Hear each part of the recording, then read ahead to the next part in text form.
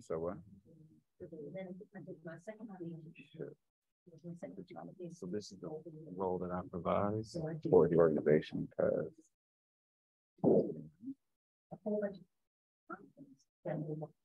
well, I think I was trying to get into Eventbrite, I couldn't get into Eventbrite. So, but I also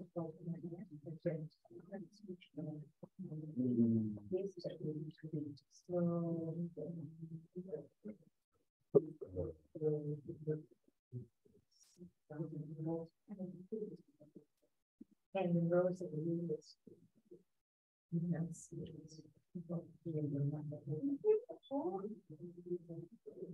oh, that's me. I could join from my phone.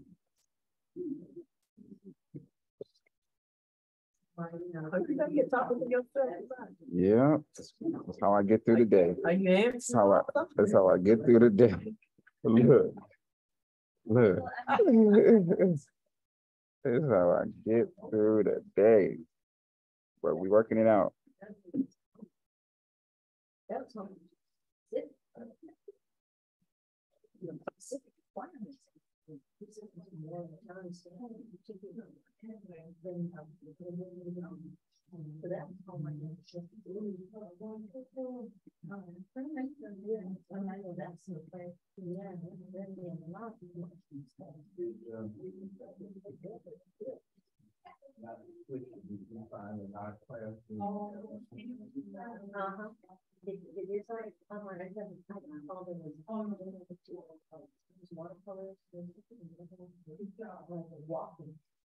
Notifications, people ordering at the last second. I gotta send out about an email.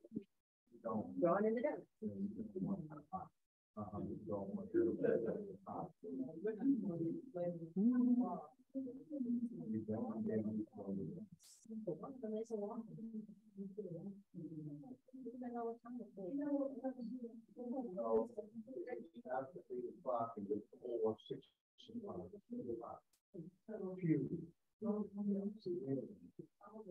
It doesn't get the guns out now.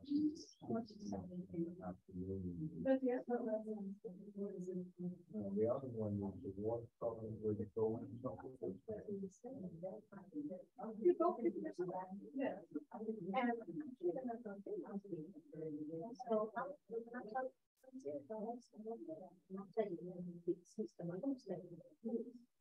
Recording.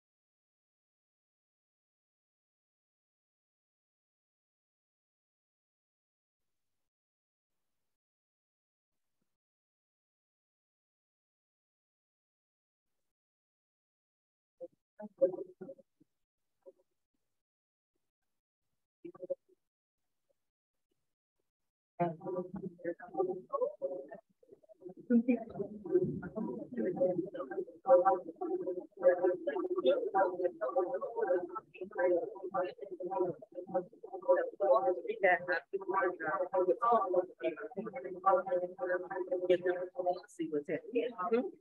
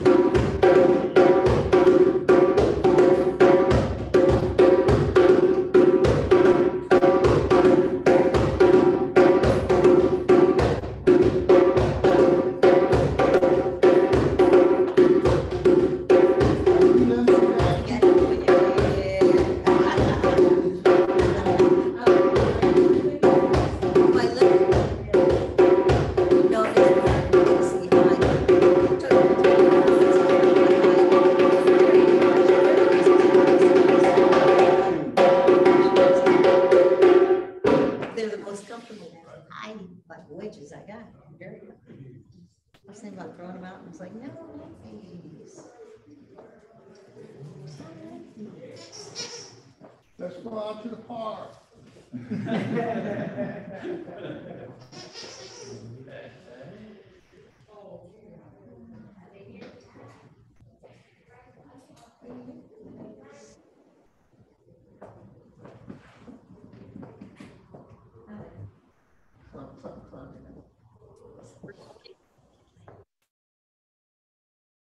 Picked up one something on the table.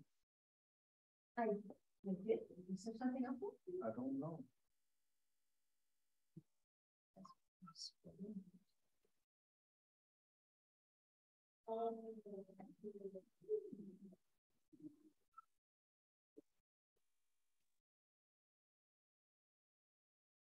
Any,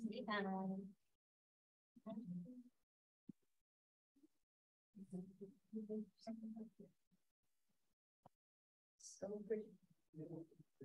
I have African cloths somewhere. I just don't know where they're up in my.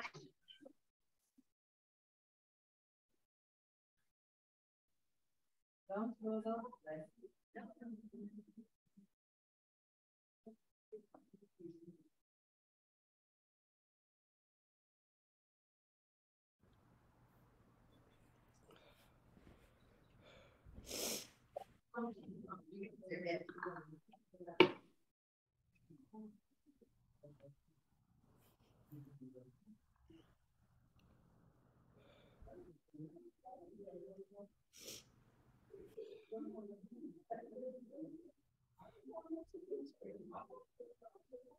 So, Betty, they gave Michelle her quilt. It's very beautiful. And she probably folded it up and put it in the office. I bought them 2 flags for Juneteenth. Gorgeous, gorgeous flag for Juneteenth. I bought, for, I had a whole bunch of pictures of church activities made into mixed tiles, and Frank gave her the box to Jesse. And now we've got this beautiful, beautiful quilt. But we have a bad habit of collecting stuff that we should not dig it up.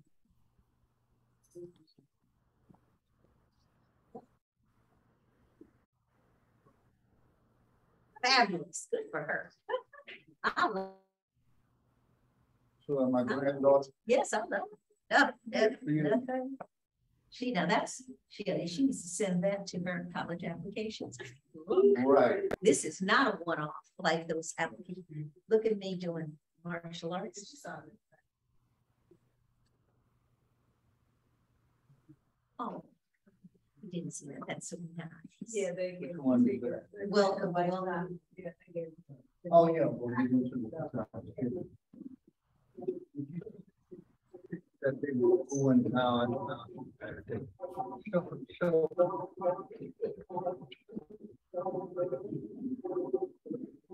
That's my grandma. Yeah. So that's fun. She's Amazing. That's fun. This is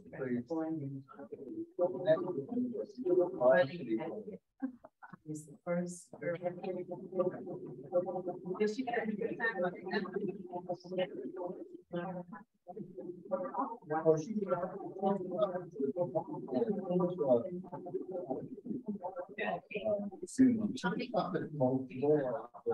But okay. With the coach.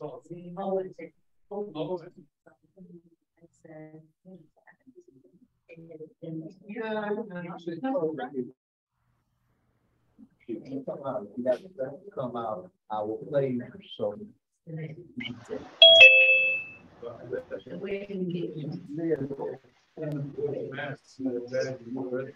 Most people, but she's only 5'3", she weighs about 135, 40 pounds. So,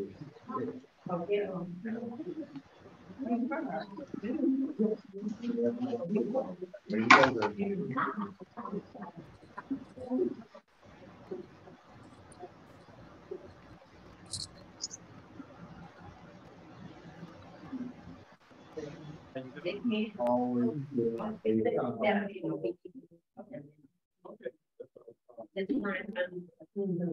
Every time the moon started to roll, all the boys in the neighborhood came to run with her and they told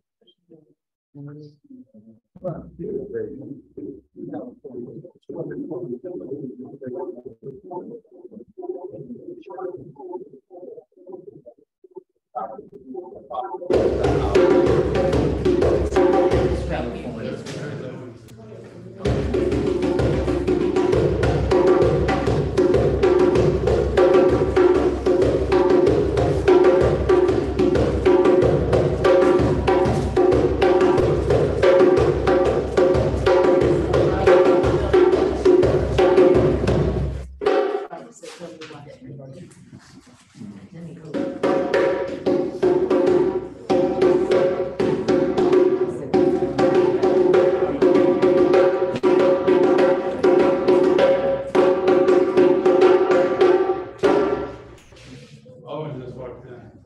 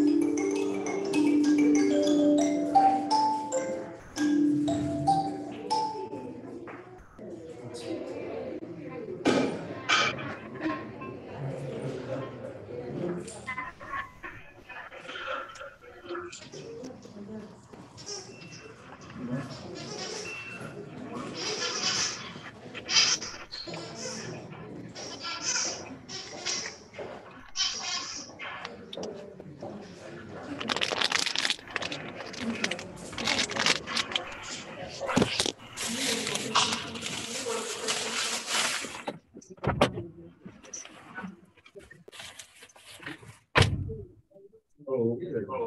Oh, thank you.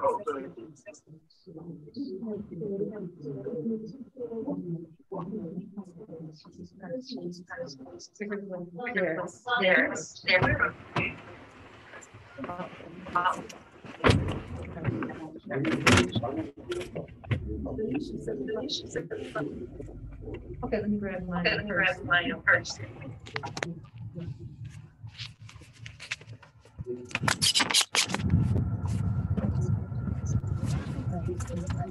Outside.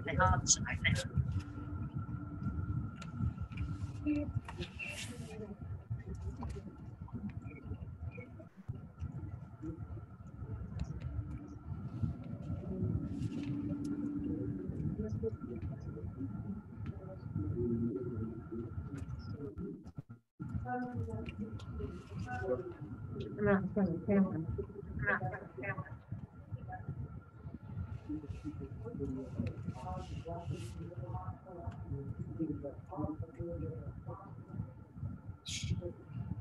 Here's my dogs.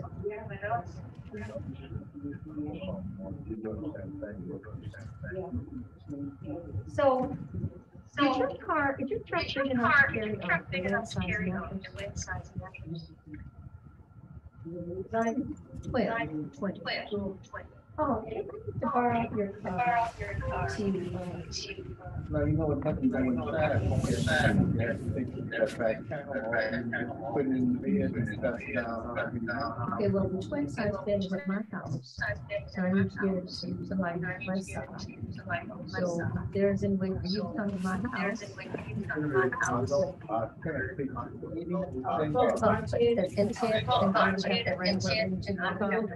Right to the woman. I'll have to see if I can. So when can you get your If you don't do anything else.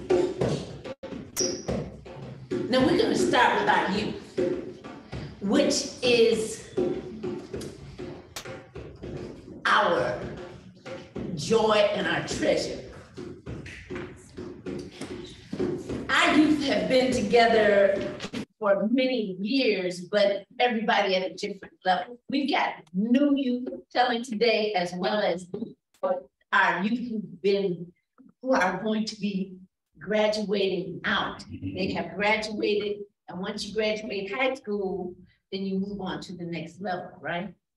So this particular performance has, from the newest, first time ever on stage, to the oldest, right? Okay. And now look now, don't be saying, oh yes, kids, yeah. I'm telling you, be ready to be amazed because our youth have been invited. Many of them have won national awards at the National Association of Black Storytellers. They have been invited to perform at Illinois Storytelling because word got out about how good they are. So just relax and enjoy. And if there's some young people in the audience, you know we got room for more. So I would like to introduce to you Brooks Lansana, who is going to start us off because our youth like to do a group piece, but we have a leader here. Brooks Lansana. Brooks has been around. He's one of those, not the oldest, but he's been around for a while. He attends GCE Lab School. He's a member of Rebirth Poetry Ensemble, and he's won several awards for his writing and performance, including the Gwendolyn Brooks Youth Poetry Award and the Art Institute Obama Poetry Contest. He's also a recipient of the Baba Jamal Karam Youth Award for Storytelling, and he participates in the Akobin Rites of Passage program, Free Street Theater, and Chicago State University pre-engineering program. You know, so yes, we got the intellect and the artistry.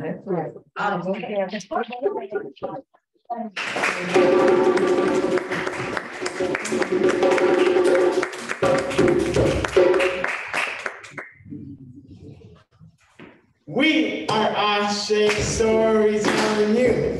We are Ashe Stories on You. We pride ourselves on delivering truth. We pride ourselves on delivering truth. We are Ashe Stories on You. We are pride ourselves on delivering truth. Become the education containing tyrant. What we will do will set you aside.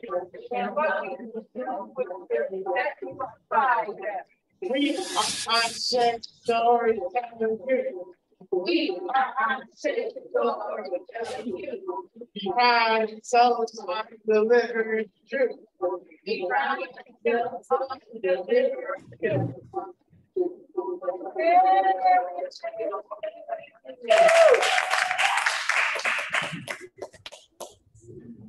And we're going to start today with Abdul Malik.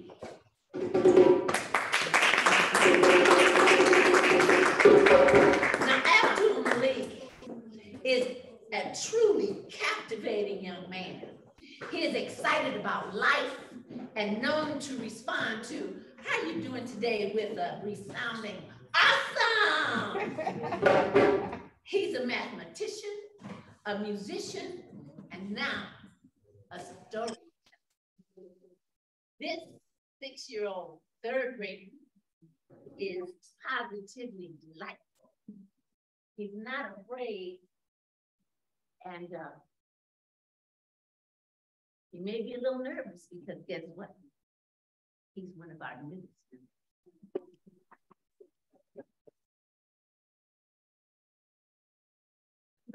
Take a hand off my tail. Good microphone. Thank you.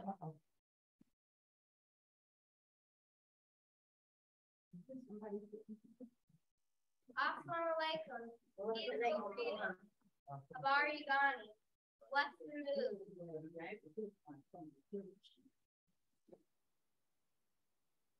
Black is more than a color. It's our theme. To me, black is the essence of which all color comes.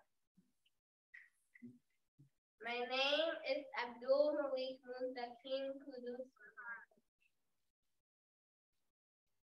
I like to draw. I like to paint. I like to leave. I like to come back. I like to open doors. I like to close doors. Thank you. Okay. Can you guess what I want to be when I grow up? I want to be every single thing I can be. Today I'm going to tell you about 3 things I want to be. I want to be a doctor, a vet, which is short for veterinarian, and a firefighter. I want to be a doctor so I can help people get away from their sickness. I really like what this big board says, sickness is relentless and so are we. They're talking about the doctors and how they don't give up to make people feel well. I want to be a vet so I can help animals. I want to be a vet of any animal that won't hurt. So you could guess. So I guess you could say I want to work with domesticated animals. I want to be a firefighter. And oh, wait, an inventor too. Like Mr. Garrett Morgan, a black inventor. Most people know that he invented the first traffic light, but they don't know that he invented a gas mask to help firefighters when they go to save people. They wouldn't be overcome by the smoke. I know that I am part of Black history in the making, and I just can't wait.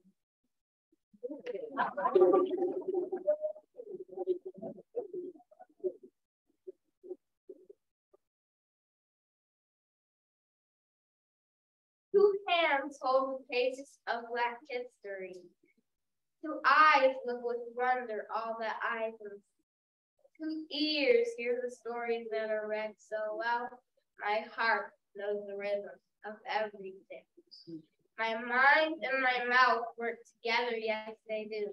I think before I speak, and I speak what is true. I am special. I have a purpose. I will write a new page in Black history. I will write a new page in our story.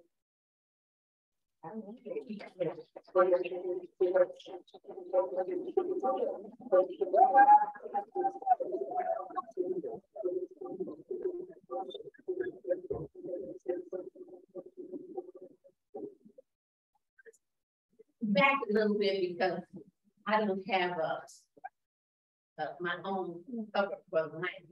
But next, we have another of our newest tellers. His name is Bryce Hillary. He's 8 years old. He loves spending time with family and rapping and doing karate. Now, this is his very first time telling with us. And so we are excited that you're going to hear this new voice that comes from a long line of storytelling voices. Bryce Hillary. It's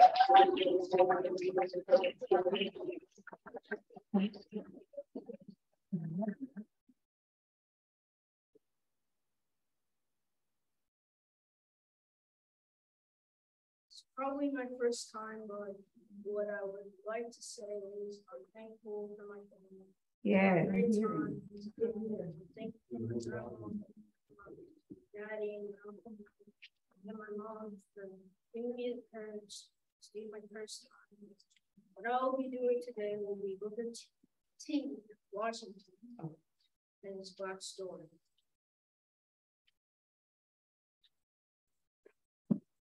Booker T. Washington was born in 1856. Usually a lot of people think about Booker T, but Maybe the mic. Here, maybe the mic. Okay, there you go. Hold on. We just need to move it. It's all right. Good. Booker T. Washington his life was hard because a lot of people called him Booker. So when his mom married a person named Washington, he took that name to become Booker T. Washington. When Booker T. Washington was 5 years old, he realized that his mother was praying that Abraham Lincoln would win the Civil War. He didn't understand what she was doing, but he did understand that Abraham Lincoln would win the war. When he was 9 years old, a soldier came and told them that they were free, but they had to learn everything over again, including brushing their teeth. So when they were growing up, Booker T. Washington always wanted to go to school. But before that, his mom gave him a book called The Blueback Speller by Noah Webster. But Booker T. Washington always wanted the book, so he took very great care of it. A person told him that, do you want to go to school? We'll come to Hampton Institute. So he went 500 miles over there, mostly on his feet. And when he went there, he learned science, geometry, math, including history, which we're talking about right now. So the people invited him to another school, which he can build his own school. But there was nothing except a few shacks and a chicken coop and 30 students. So the 30 students and him built the school with 40 buildings, and they invented the desk. So they learned more and more, just like Hampton Institute. And then Booker T. Washington invited one of our other Black people, George Washington Carver. We're not going to get into his story right now because it's all about Booker T. Booker T. Washington invited him, and he said, yes, I will go to Tuskegee Institute, and he became a teacher there. After that, there's a few problems because the Black and the white had problems of agreeing on each other. So he started to let them make a trade because they also had to make money for the school. So he started making speeches and trades and everything. When he went to New York, he collapsed. He had a serious injury. So the people took him to the hospital. When his wife came, he said these words, I was born in the South, I labored in the South, and I will die in the South. So when they took him home, 5 hours later, he died. And that's why they put him right by Tuskegee Institute. We all honor Booker T. Washington because he had to raise money for the school and did great things for our honor. We all honor Booker T. Washington because of these great things he did. Thank you.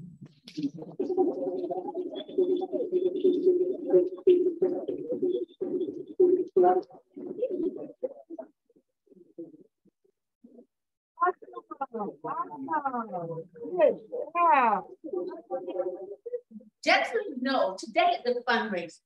It's called Storytelling for a Cause because we support the National Association of Black Storytellers.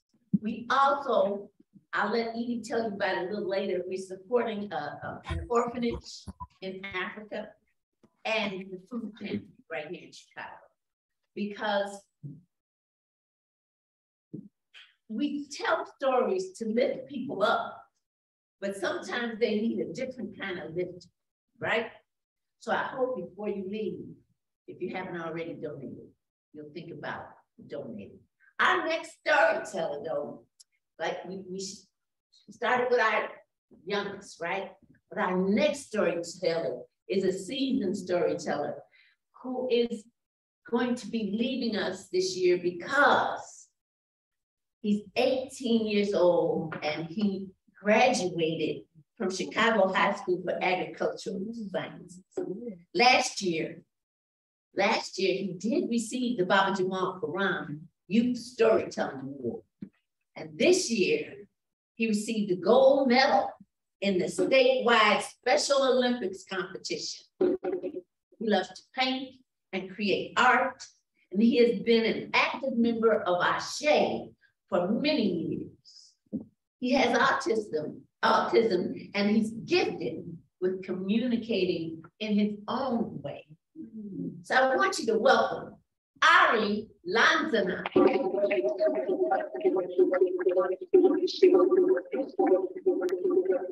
Yay, Ari.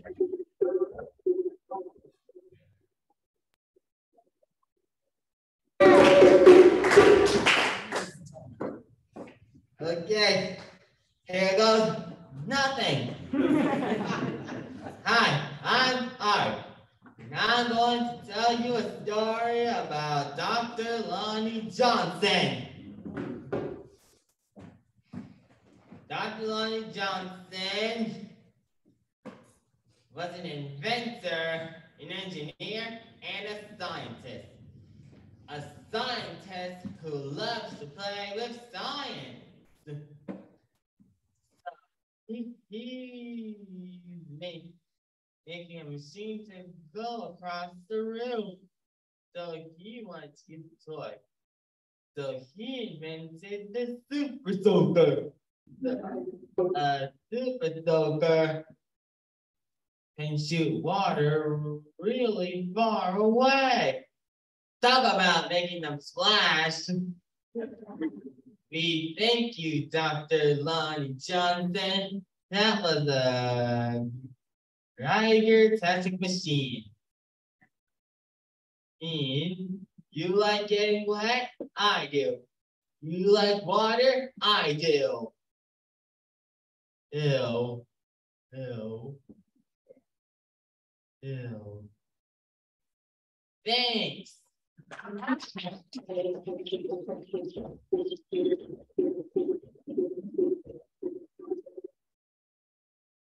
Okay, a little later, but now we are going to hear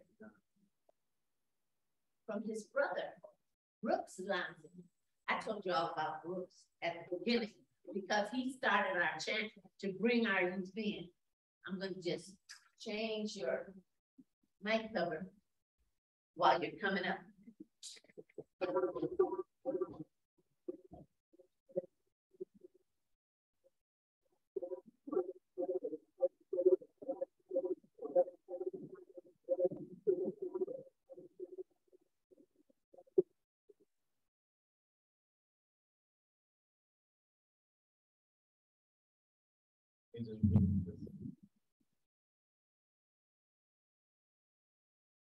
All right, so I'm gonna tell you all a story about a friend of mine I met a little bit while back, but before I get to that, I gotta tell you that this story was an adaptation from a different story that I learned a couple weeks ago, but I decided to try to turn my own twist. All right. So I want to talk to you all about a friend of mine named Chris. Now you see, Chris, he's kind of gets tired sometimes every now and then, but for the most part, he's a really hard worker. He's a very kind person and someone that personally I enjoy having. Now you see, Chris lives in a town that is kind of separated into two sides. You have the east side, which is where most of the wealthier population is, and that's where they kind of live, they do their own kind of stuff. And then you have the west side. And the west side is just a lower income community, but also home to many of the hard workers. So you see Chris, he lived on the west side. And one thing I can tell you I can never trust Chris with is studying for a test. Let me tell you. So there was this one time I was trying to go to his house to help him study for a science test that he had. And we studied for 5 minutes, and then we ended up just playing video games for the entire time. So it wasn't great. I guess with that, you could say he procrastinates a lot, which is something that not only he's working on, but I'm working. It's just all around. So it got so bad to the point where his mom had to tell him that if he didn't pass his next test, he'd be put out of his house for a pretty long time. So when it came to him, when he decided to try to start studying, he tried to study, but of course, went on to do something else. And then eventually when he went on to go take the test, he sadly ended up failing and he got put out for some time. But on the other side of the city, while this was kind of happening, we're gonna talk about someone else. This person's name is Wealthy Man. Now you see, Wealthy Man, of course it's in his name. He has a pretty nice apartment. He also has a couple other things just around. He also has a daughter. But one thing that people always ask about is his son. You see, his son that he always talks about, saying that he's so athletic, he can never make it to certain community gatherings for some strange reason. But the thing is, he only really has a daughter. He doesn't have a son in the first place. So when both of them were just walking about in between the little halfway point between the east side and the west side, they ended up meeting. And Wealthy Man asked Chris, "Could you be my son for a little bit? And would you like to come live at my house?" Now, Chris thinks about this decision for a little bit. He's thinking, well, I don't have a house at the moment.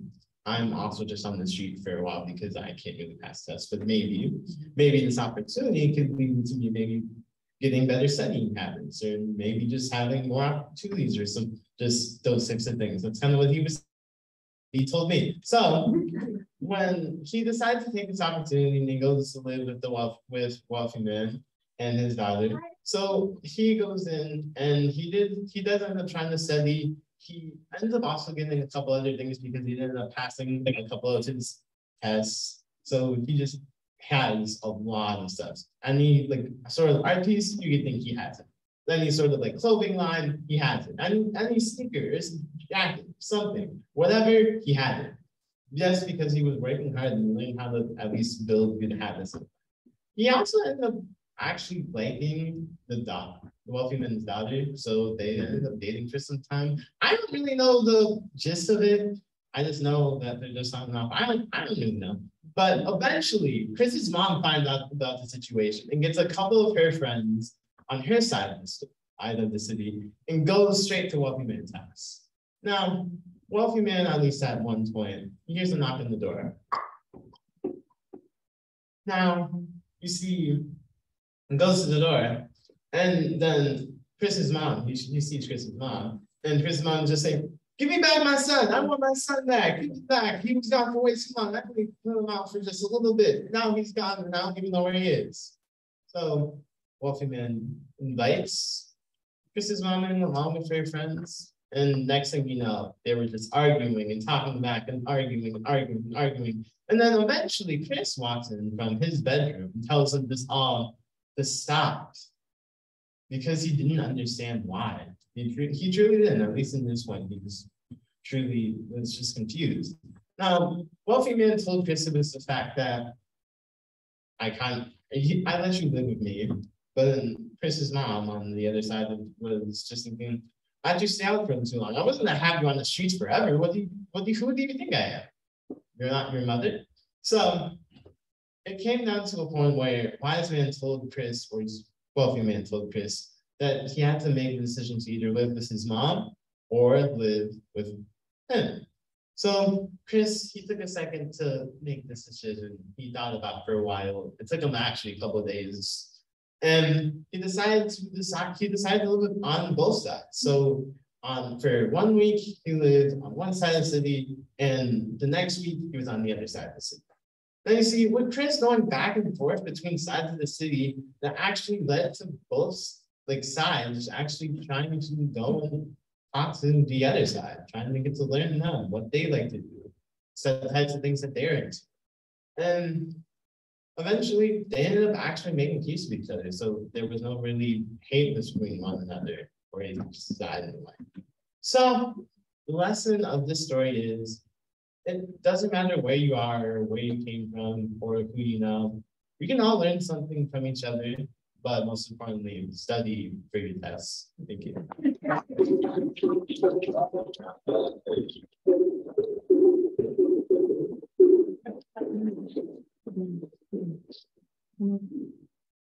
They have noticed that we have brothers and sisters because we encourage parents to come, and younger siblings are welcome. And so they end up joining because they love watching. They finally say, oh, I can do that. And that was definitely what happened with our next teller. Khalila Muhammad is 15 years young, but when she started, she was what, 5? And is entering her sophomore year at Lindblom Math and Science Academy.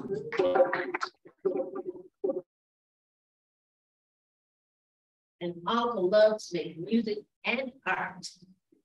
And she is also an award-winning storyteller. And she enjoys spending time with her family and friends. Today, Khalila is going to tell us a little story about Twitter. Do you have your cover? Okay. Come on.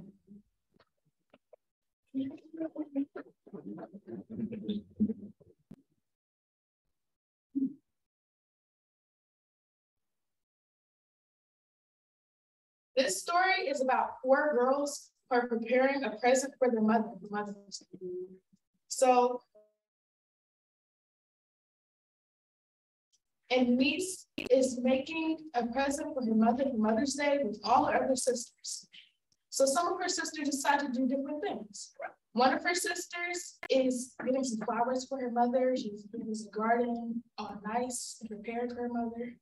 And her other sister is making a card for her mother. And the niece decides, what should I do? And she decides to make some pudding. So she's making the pudding, and then she finally finishes, but she has to go clean her room. And she realizes that she forgot to put salt in the pudding. So she asks one of her sisters, hey, can you put some salt in the pudding for me? I forgot to do it, and I can't do it because my hands are dirty. And her sister says, no, I'm too busy in the garden. My hands are dirty too. I can't do that for you. So the niece goes and asks her other sister, can you help me put salt in the pudding? My hands are dirty because I'm cleaning up. And her other sister says, I can't do that because I'm making a card and I have to get it finished before mom gets here. So the niece decides to go wash her hands and put salt in the pudding herself. Now later, her sisters are thinking, they're like, well, now that I'm finished with preparing the gift for my mom, I can go and put salt in the pudding. So her other sisters go and they put salt in the pudding. So when the pudding is finished, Denise tastes it and it's salty. And she's like, what? Why is the pudding salty? So she brings her sisters into there and she asks, who salted the pudding? And they both say, I did. And then she says, well, I salted it too. So now it's salty, so it has to make it again. And her sisters agree to help her make the pudding, and they make a nice spread for her mother for Mother's Day. Now, the lesson of the story is too many cooks spoil the pudding. And since our theme is what Black means to us, or Black is more than color, to me, Black means unity. And unity is communication and working together. So when her sisters worked together to help her, they made a wonderful present for her mother, and they all had a good time. Thank you. Yay! I'll are you back up. But first, we want to call Ari back up. Ari, come on up.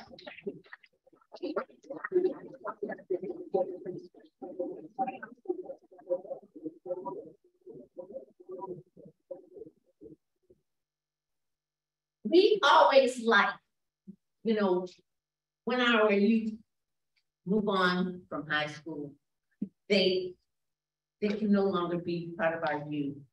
Just because I know their life is they're headed toward adulthood. But we like to give them something to remember us by. I know we've given cowtail switches, which is our favorite. But you know, you ever tried to buy anything that's imported lately? Can't do it. So what we did was we went to Afriware. That's a African bookstore on the west side, and I think that, and we would like you to have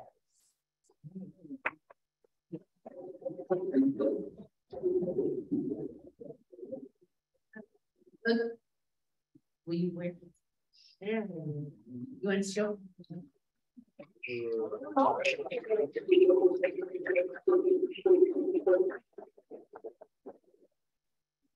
And I'm going to ask the other Ashe to come up.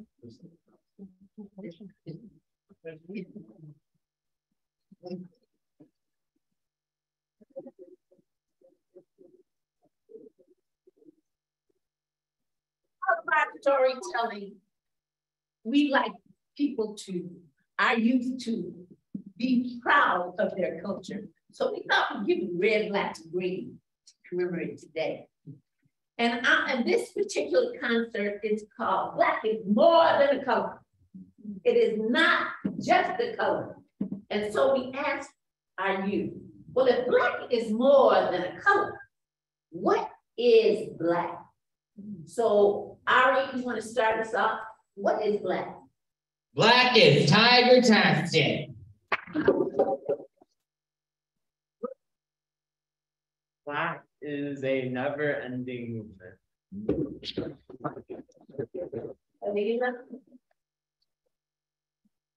Black is unity and working together. Unity.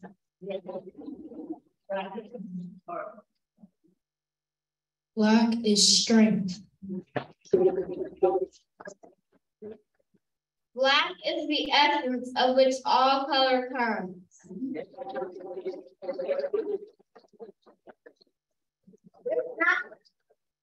They came up with their own definition of Black. So this just lets you know that we have thinking young people, that we're leaving the world in good hands. Yes.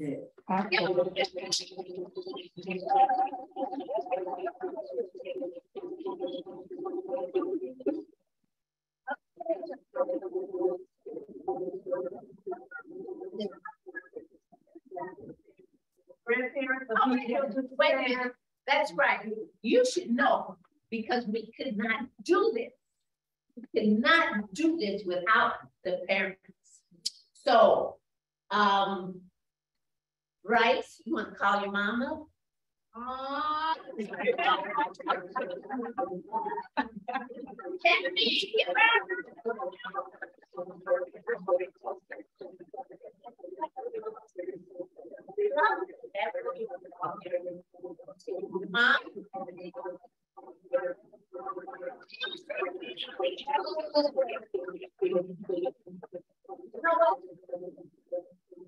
Rice has more than just the relatives here. Grandma.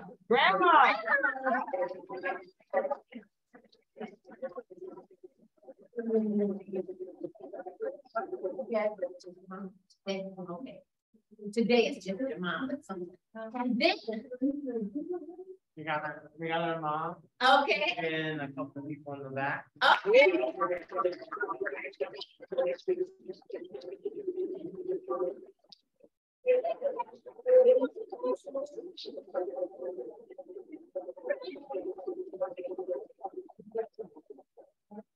I want you to wish them well, to know that our world is in great hands because we have these brilliant children coming up. And I'm gonna ask you guys to head on out, and I'm gonna ask Mama Edie to come up and talk a little bit about the orphanage that we're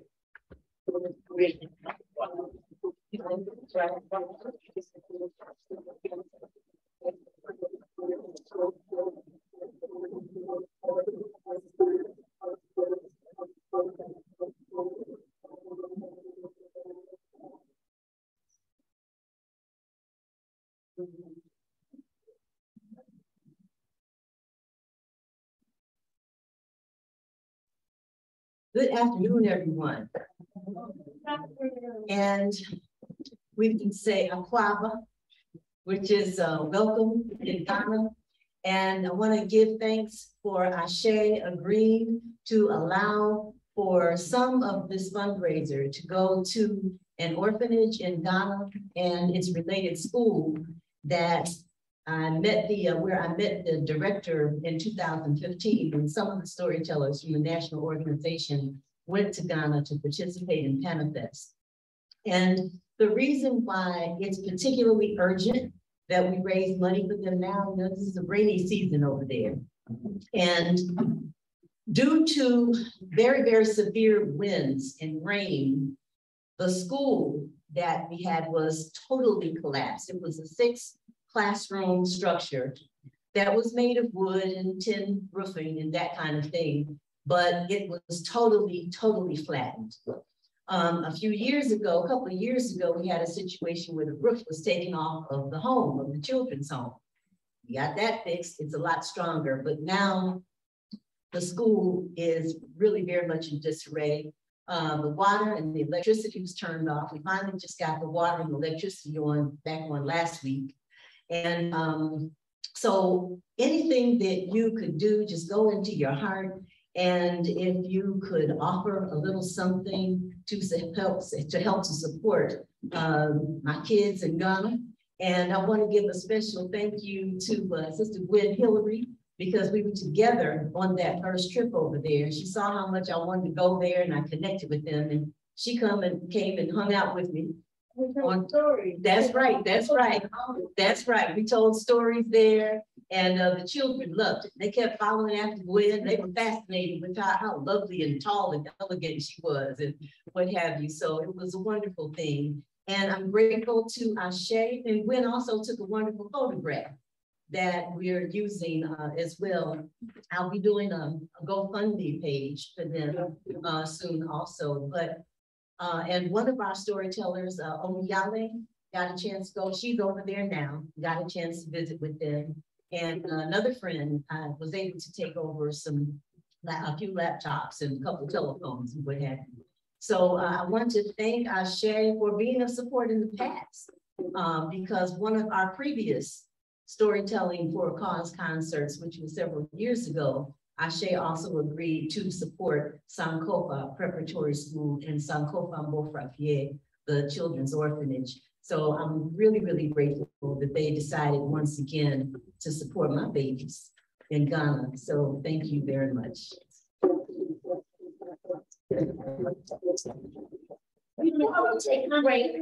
So you donate it online, that's fine, but we also have an offering place right here, so that if you text or if you want to give or if you walk or anytime, you can do it in person. If you did not go online, go to the registration and make your donation. Thank you so much for that, Gwen. And the last thing, I've got a website that I just managed to create and will be going public pretty soon. It's mamaedie.com. And within the next few days or so, we should have a situation. There's a donate button on there. that takes you directly to the school and the orphanage. And so if you click the donate button, it will go directly to them. So thank you again so much. All right. Before we take a very short break, I want to introduce our Vice President of Ashe, Dr. Elijah Paul.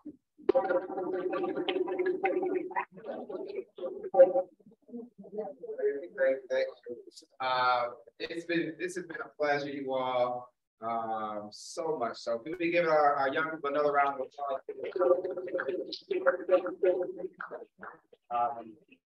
I just want to let everyone know that this brings us joy. You know, this is Blacktastic. Okay, blackity black, blackity black, and I love it. And we are here not just to raise money. We are here to educate. We are here to preserve culture. We are here to preserve history. We're here to preserve a storytelling tradition.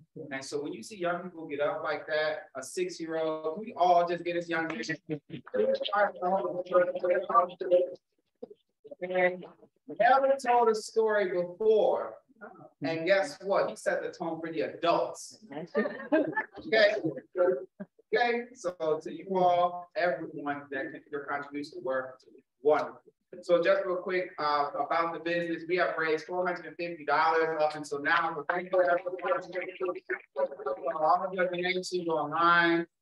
If you have are watching from Zoom, we've got about 20+ people on Zoom right now, and you have not donated, please donate. You can go to our website to donate. If you are in the house and you would like to donate, we're going to go around collecting a donation. We can also make a check out to Ashe as well. And, you know, we will be accepting donations through the end. We're going to take a 5-6 minute break, and then we will be back. We have some more first-time storytellers coming up in our adult portion of the show. So you do not want to miss the next half. Thank you, everyone.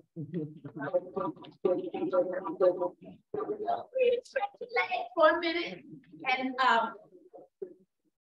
y'all have a man, so if you want to hug somebody with the man, so go ahead.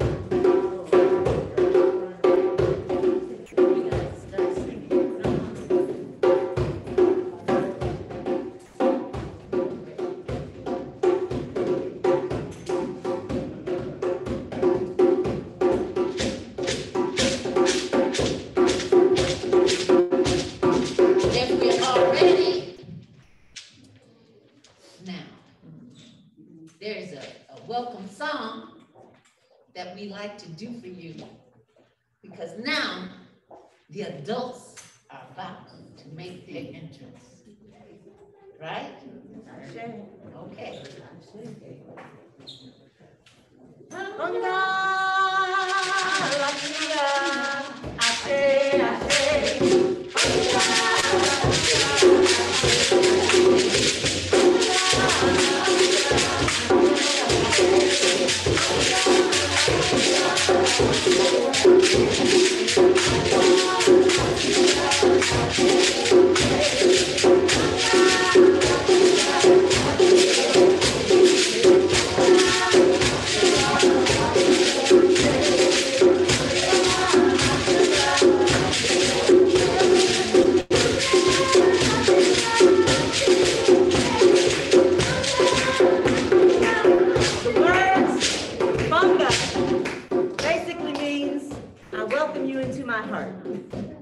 And the word Alafia from the Yoruba people of the language of Yoruba people.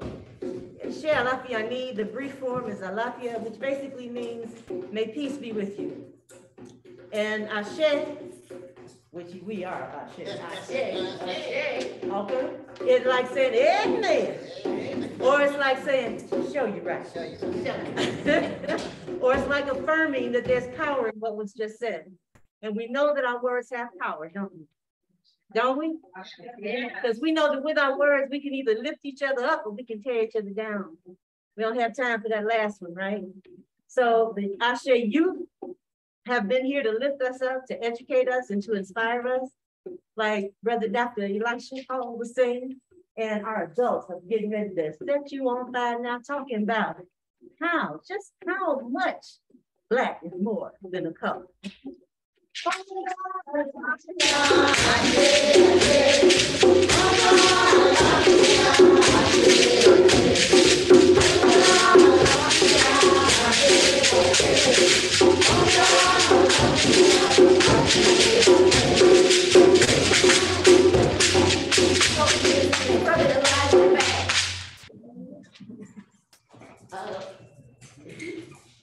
Because I wanted, before we start telling,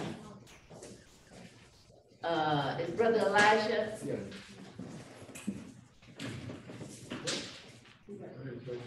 Yeah. You have it.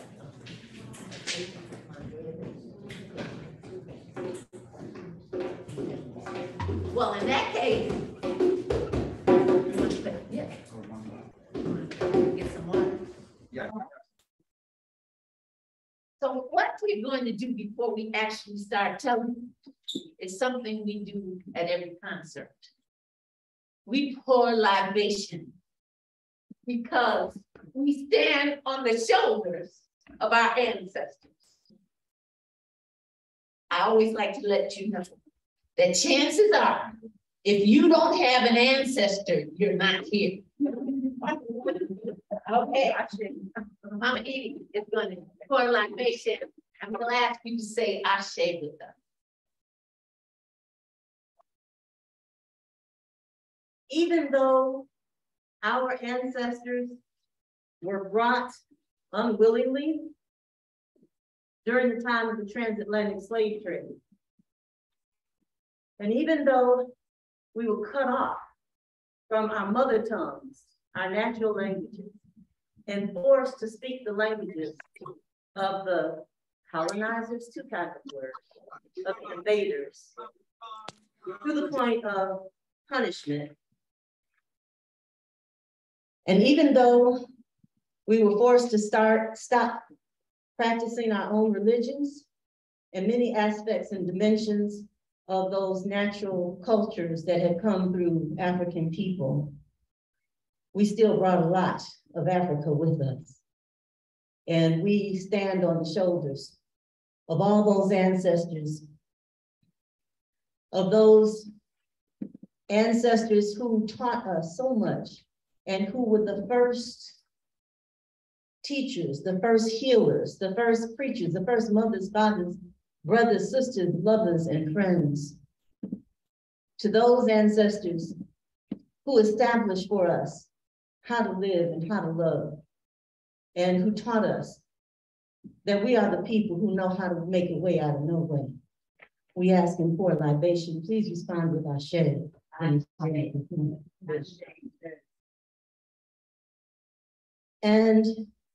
we would be remiss in not thanking the Creator who gave us the gift of those ancestors.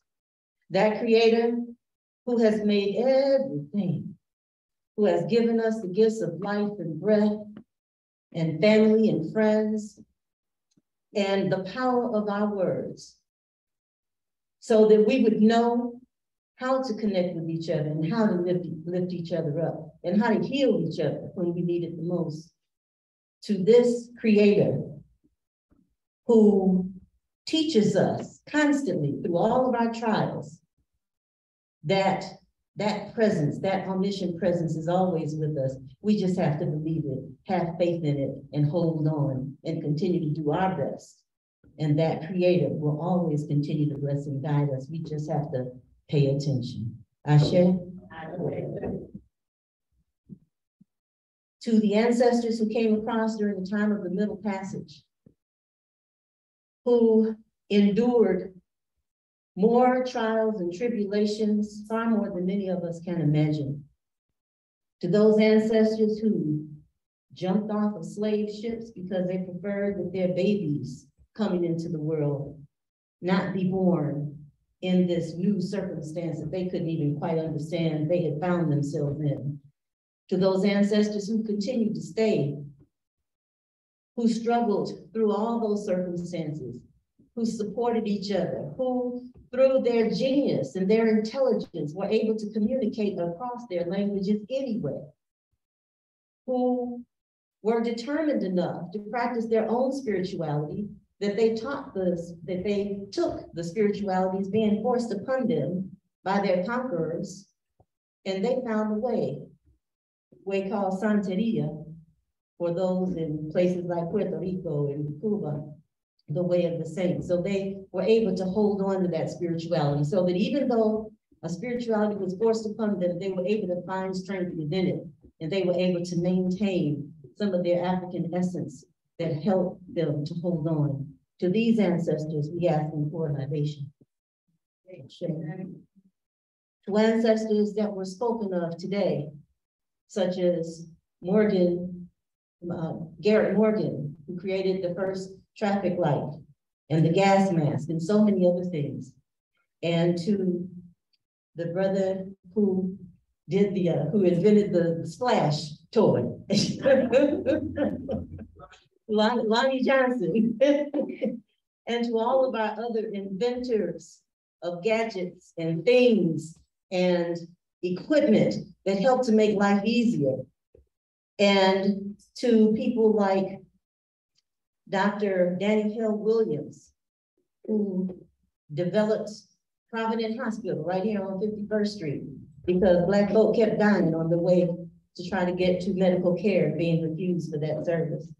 And who also performed the first successful open heart surgery.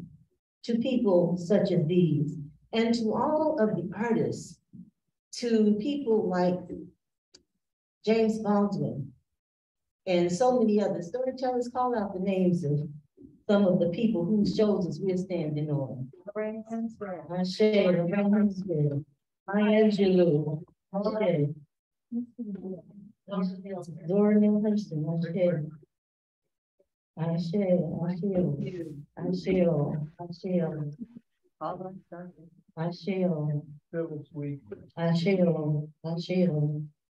To all of these activists and artists and musicians and literary giants who continue to burn that spirit that lives within us, keeps it alive. We ask them for libation. And now please call upon the names of your personal ancestors, your big mamas and Uncle Bobo and whoever else is in Asheo. Speak those names out loud. Let them know they're not forgotten.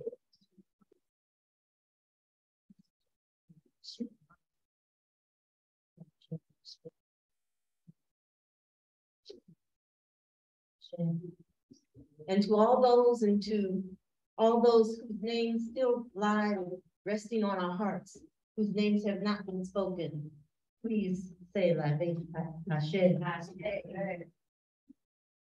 And last but not least, to all those yet unborn, to those spirits lying in wait, we ask for their guidance from the other side, that we continue to do what we do in such a way that once they get here, that they can pick up from where we left off, and that maybe life won't be for them quite so hard, and they'll be able to continue to forge a way to lift life up, not only for our people, but for the world.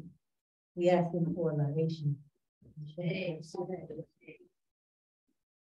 is done. Thank you. Thank you, Mama Edie.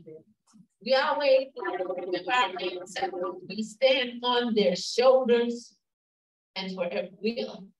And hopefully somebody's going to be standing on our shoulders. And that's why we tell stories, to make it a better day. Now, this first teller is new to Ashe, not necessarily new to storytelling, but her storytelling was originally in writing. She's been an educator in the Chicago public school system for over 2 decades. Betty has mentored and motivated many, and next came her challenge from students to come out of her comfort zone and write a rap. And by the end of the class period, that rap resulted in what became a book, Growing Pains, Real Talk Poetry for Young Adults. She loves sharing what she has learned to be true and awakening those who are ready to hear it, because we're not always ready when we hear it, but you know, we keep saying enough, you'll be ready. But seriously, if she feels the vibe, she's got to let it flow. So now she's got this new challenge to continue what she loves to do in a slightly different form, taking it off the page and letting it come through her mouth. Storytelling. So far, it's taking her on a very enlightening journey, and to think she has only just begun is exciting. And we are excited to hear her first public telling right here with Ashe. And the name of her story, is A Trip to Gabon by Yaya Sonko.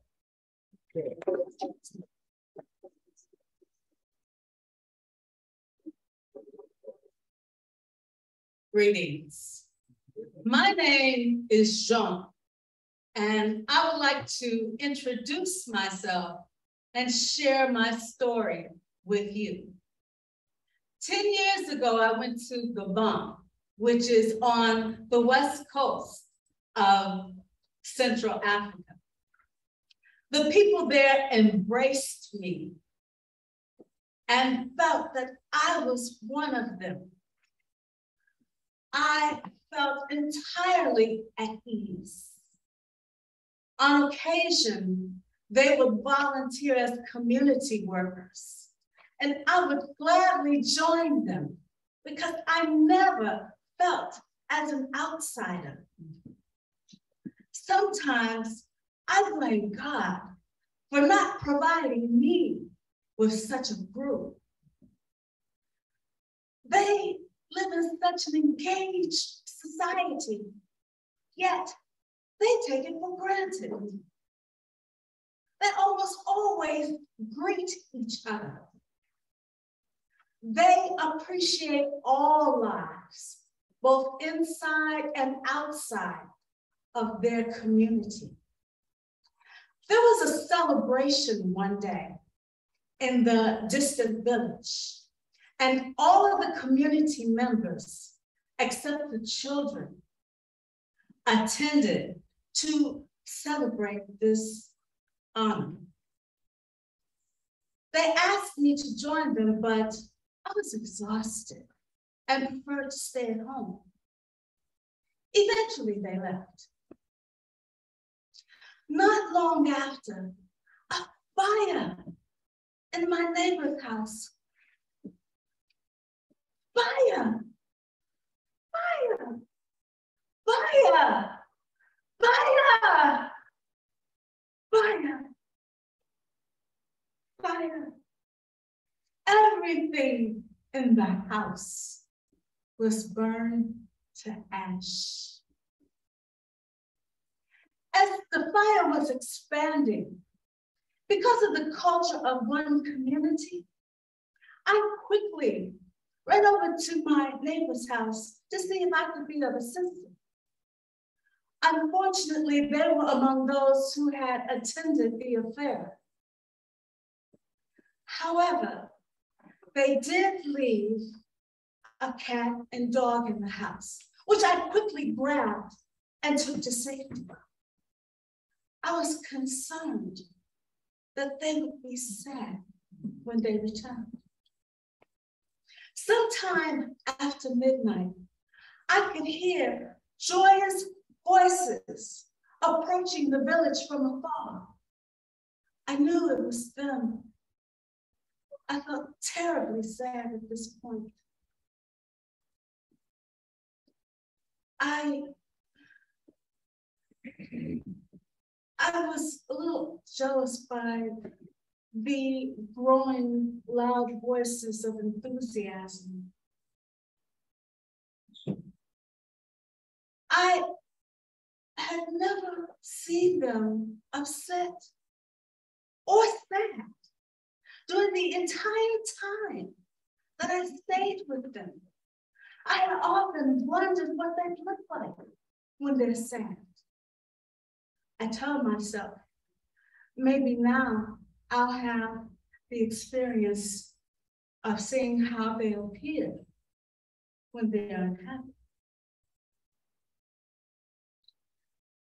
When they arrived and heard the news, they immediately inquired about the safety of their pets, to which I responded that I had taken them and kept them safe.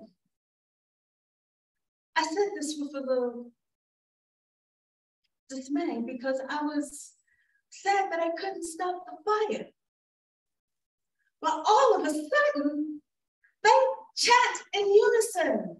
Jean the hero. I believe their culture encourages them to celebrate one another. I am astonished that no one is distressed any longer. I also notice that they care more for people and animals than for destruction of property. Those whose homes had burned were distributed among the community members to spend the night with. Mutilation, drumming, dancing woke me up the next morning. Everyone gathered around the destroyed house to begin the process of reconstruction. Some days later, I left to go home. As I boarded for my trip home, I mentioned this tale to an African passenger on the aircraft. He said that that is the core culture, core African culture. It is called Ubuntu in some parts of Southern Africa. It is the culture of inclusion. Gertrude Mache, creator of Her Story Circle, in defining Ubuntu, said, "We rise by lifting others. Ubuntu is a cry or a call to those who are struggling to stand on the shoulders of those who have risen, to give back, to give a hand up, not a hand out, to stand with, not walk by. She also set the principles of Ubuntu include empathy, compassion, connection, and collaboration. She concluded that if Africa is the cradle of humanity, then every human being on the planet is of African people. And the principles of empathy, compassion, and collaboration are the superpowers of every human being. Moral lesson: let us live as a community, embracing and caring for one another, because that's all we have, is one another. Let us live as a community. Thank you.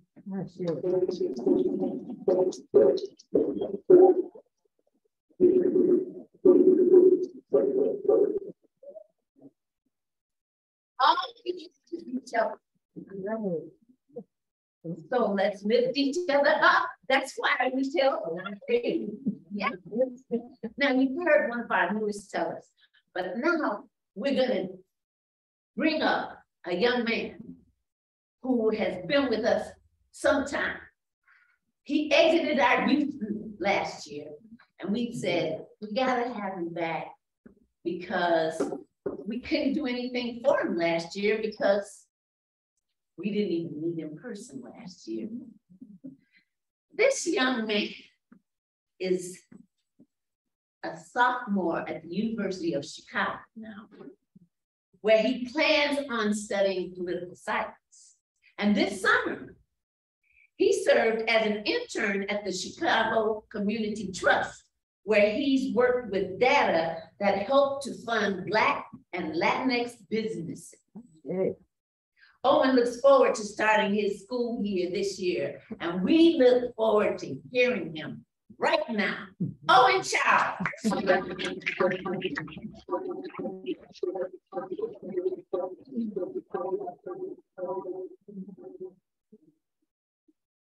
All right, hi.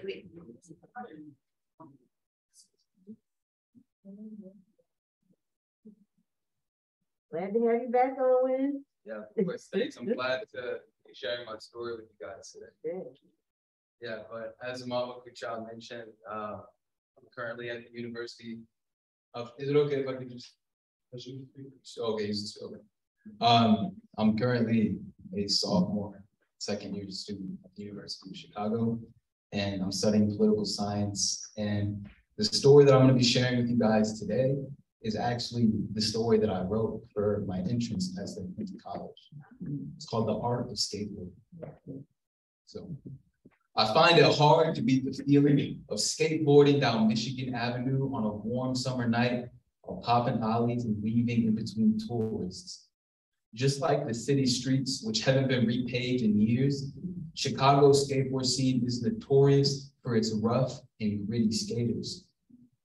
Whether grinding the ledges at the Aon Center or skating the stairs at Chase Plaza, I'm always meeting new people steeped in a culture that seemingly targets aimless youth. Now, some have argued that skateboarding is more of an art form as opposed to a sport, in the same way that, ballet and, dance are considered art. The more time you spend on your art, logically, the more comfortable you become as an artist and the greater your ability to express yourself through your art. So with this thinking, there are some skaters that prefer to do their tricks as fast as they can, and others, they prefer to slow it down, making their tricks look smooth and graceful. It all depends on the person. A lot of the time, it depends on their story. On that first day of COVID-19 restrictions, I grabbed my skateboard and I decided to go out for a cruise downtown. I mean, other than the sound of my wheels, the air was completely empty. I mean, being downtown, I didn't recognize it. There were no honking cars. There were no impatient taxis. I mean, it was completely foreign to me. There were no tourists on the street. And the restaurants, some of them had signs that said closed until further notice. During my hours of skating, I only saw 3 people. One was a photographer. He was, taking pictures of the surreal moment. And the other 2, they were less fortunate individuals who I thought about for several days afterwards, worried about how the virus might impact them. In the time that followed, I stayed inside, but like so many others, I longed to be out again. I mean, every day I remember thinking, will our way of life ever return? For me, skateboarding just provided me a relief, and it offered me, more importantly, a routine, right? Being in high school, it was school, homework, skate, repeat. School, homework, skate, repeat. I mean, I did this every day and it kept me grounded as my mom, she was traveling to take care of my aunt who was battling a very poor illness. Now, some months later, an unarmed Black man was murdered in Minneapolis. And it seemed like the world finally had woken up. I remember being on State Street. I heard cars honking and parading. I grabbed my skateboard and my mask and I went out once more. For as far as I could see, there was a whole line of cars, people of all different ages and genders, I mean, and races. They were all sprouting outside of windows and they were holding up signs that said, "Justice for George." I followed the cars in the direction that they were going, and I ended up at the Daily Plaza. I mean, when I was there, I was like, I know this spot. It's a famous skate spot in Chicago. And it's also the same spot that I was at the summer before my 5th grade at another protest with my cousin. I remember I was holding up a sign that said, "I am Trayvon Martin."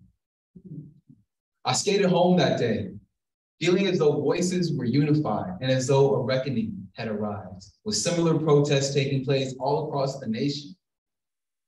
But like history has shown, some of these deep-rooted challenges, they just tend to repeat themselves. As time went on, others looted businesses and destroyed property. I skated around the city in the day that followed. Shattered glass was all over the sidewalk. Later, statues toppled and came down. A statue of Christopher Columbus, which had actually stood at least 200 yards away from a popular skate spot called Grant Skate Park, that came down. Now, me personally, I like to do my skateboard tricks, boldly and with decisive movement. For me, skateboarding has become so much more than a pastime. In fact, it's become a tool that I've used to gain a better understanding of the world around me.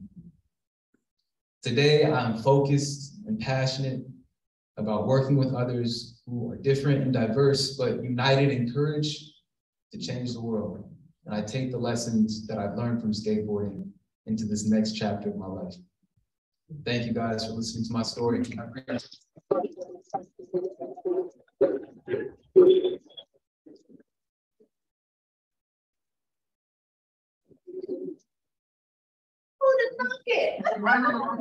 Skateboarding having such significance, right? Got him into University of Chicago, all right? Yeah. So, but we like to think that another thing that helped him get into the University of Chicago was being around storytelling. Our next talent is someone who likes to use the telling name of Serenity. Patricia Serenity Reed. is the silky smooth, tranquil teller of tales. She has captivated audiences with the tranquility of her voice and believes that stories are gifts wrapped in the spirit of breath. And you know, you gotta have breath to live. I'm just saying. So Patricia Redd is telling us a story called The Enchanted Box by Susan O'Halloran, but with a Serenity twist.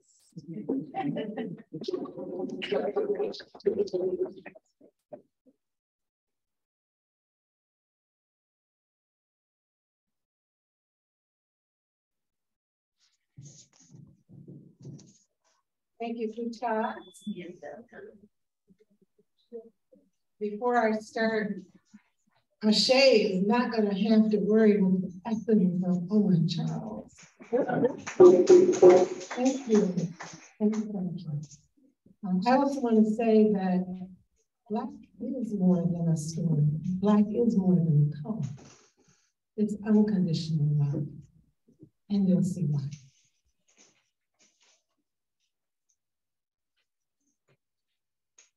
There were 3 couples, each of whom had been married for 12 years, and each whose relationship had grown sour. Not because they fought, but more because they hardly communicated with each other. Bit by bit, piece by piece, the small hurts and resentments grew year after year after year until a wall had finally been built between those couples. Now, the first couple, they were servants. They worked in the big house. And one day, when they were fixing up the sitting room, a teeny tiny fairy was flitting all about their heads. Now, they didn't know what in the world that fairy was doing or saying, but the voice was audible enough where they understood every word she said. I challenge you to go to the castle beyond, and there you will find a great hall. And in the great hall will be an enchanted box. If you are able to figure out the secret of the enchanted box, you will have untold riches day after day after day. But if by the 7th day you haven't been able to figure out that secret, you will be turned into stone. And that fairy, well, she disappeared as fast as she had appeared. Now that couple, they side-eyed each other. And they said, I guess this is something we could do together, especially if it's gonna make us rich. And they had the nerve to think that maybe with the money that they were going to get, it would help them have a better marriage. And so they quit their job and they went off to try to find this castle. This castle was not easy to find. I mean, it took them days to find it. They went through valleys, they climbed over hedges, they went over ditches, and finally, they spotted the castle at the edge of the wood. Now, to get to that castle, they had to take this one particular road. And when they went down this road, at the end of it, with an old beggar woman that was tattered and torn. She raised her arms up. I'm hungry, and I have one crippled leg. That husband, in his sarcastic way, said, we're trying to get to that castle up there. And if they don't have any food, what do you think we're gonna do? We don't have anything for you. And off they went. And when they turned around to see if the old beggar woman was still there, she was gone. And that husband, he said, for somebody that was crippled, she sure moves fast. And he and his wife, they laughed their food head off, something that they hadn't done together in a very long time, even though it was at the expense of that old beggar woman. Well, when they got to the castle, the grass in front of the castle was 8 feet tall. Okay, it wasn't 8 feet tall, but it was tall. They weaved through that grass and they made it up to the door. They rang the doorbell and no one answered. They knocked on the door, but no one answered. So they let themselves in. And when they got in, they saw that the castle was empty. But not only was it empty of people, it was empty of furniture, except for the great hall. The great hall had a fireplace that was lit. And had a table that stretched from here to all the way back there. And on the table sat a mahogany box that more than likely was the enchanted box. That husband and wife, they almost knocked each other down trying to get to that box. And when they tried to lift the lid, nothing happened. The husband banged on the lid, but it didn't open. The wife took the box and she shook it, but it didn't open. And that husband said, woman, that fairy told us that if we didn't figure out the secret within 7 days, we were going to be turned into stone. So think. Now, how would you like if somebody talked to you like that? They danced on the box. They told jokes to the box. They sang to the box. Nothing happened. This went on for 7 days. And on the 7th day, they knew. Well, I'm not going to say that. They would say it.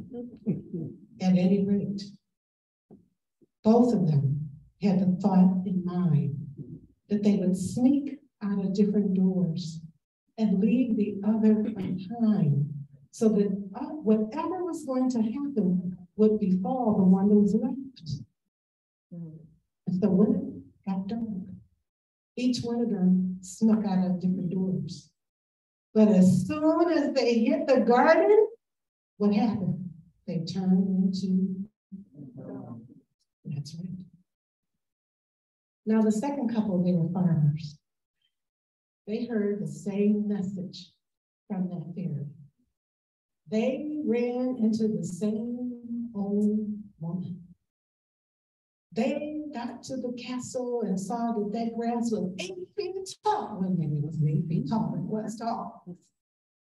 They rang the doorbell and nobody answered. They banged on the door and nobody answered. When they got inside, they did the same thing that that first couple did. And at the end of 7 days, what happened to them? They turned into stone. Now the third couple, they heard that same message, but they took some time to think about it. They didn't want to just quit their job. But then after talking about it, they decided this is something that we could do together. And so they did. They ran into that same old beggar woman. But different than the other two couples, they shared their food with her. And the husband, he even gave her his walking stick. He said, you need it more than I do. That old beggar woman snatched that walking stick out of his hand without even so much as a thank you and hobbled off down the road. But instead of disappearing, she turned to the couple and she said, light the candle, count your blessings to 10.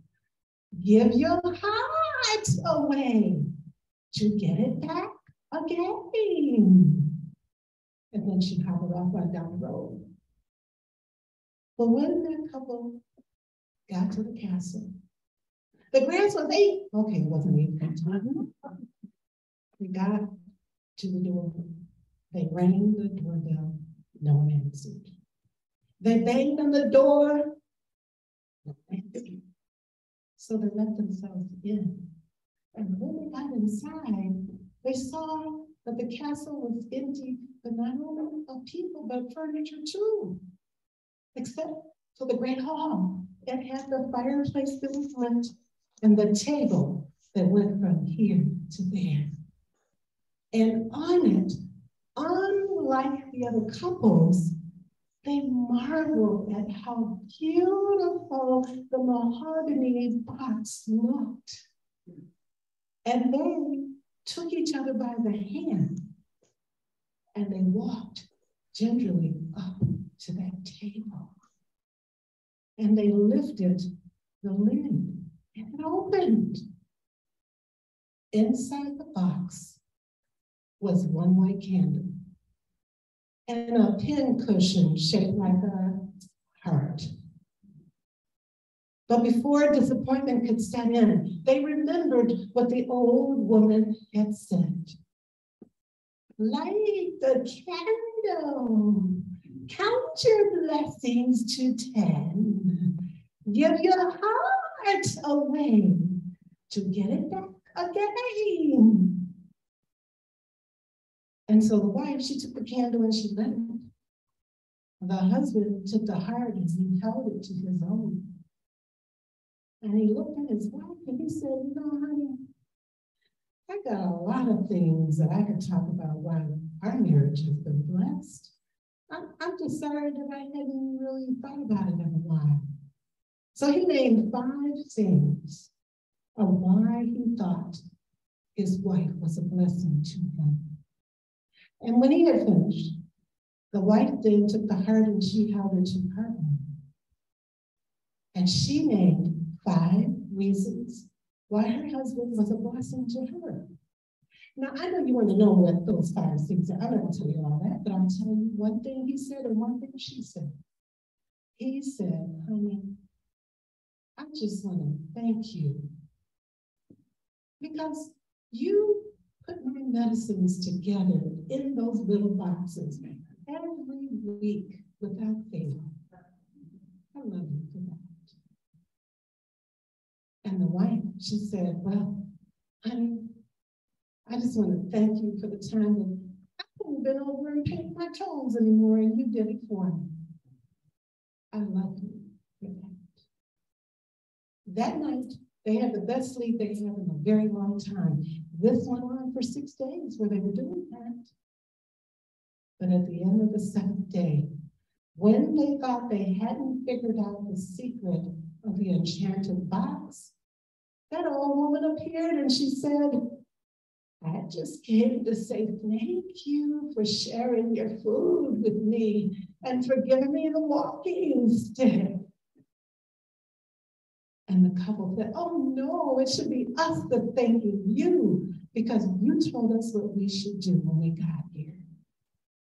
And you know, we've had time to think about why we fell in love in the first place. Sure, there have been things that happened. Sure, we have argued, but you helped us to reflect on all the little happenings that we did that were good for one another, and all the kind things that we should say to one another. That, my dearie, is the secret of the enchanted box. And that, the old woman turned into that teeny tiny fairy that was flitting all about. And with the wave of her hand, this way and that, the lid opened. And out of it came all kinds of gold, silver, rubies, you name it. The box was overflowing. And that couple, they lived in that castle for the rest of their lives. They had one more request, though, of that fairy. They said, you know those statues that are standing out in front of the castle there? Would you please turn them back? Because their look of terror no longer fits the atmosphere of this castle. And she did. That night, with the fireplace lit and the ambience of a light, that husband and wife, they held each other close and they danced to Darling, you send me, darling, you send me, darling, you send me, honest you do, honest you do, honest you do. Say some nice things to one another.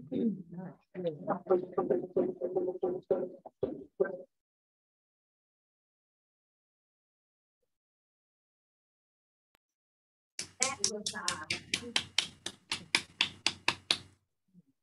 I told her, I said, we have to have a story. And it's something we have to remember because, you know, I have to say this, because in this audience today, there's a couple that Bob, Tony, and I always say we want to grow up to be just like them, and that's Fred and Flora Lott, right there.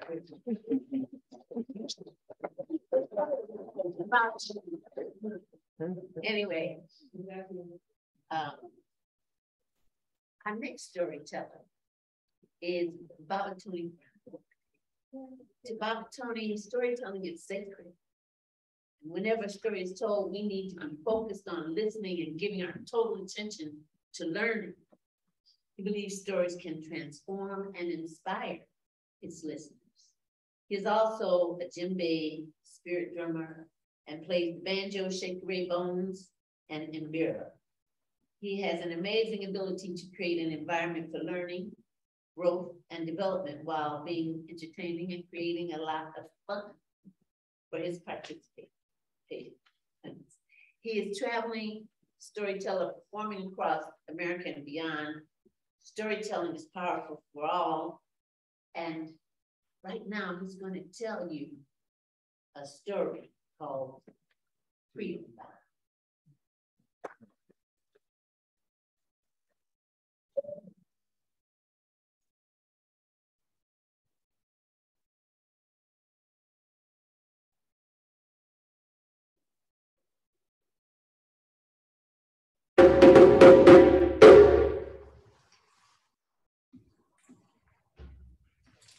I always like to start with the djembe.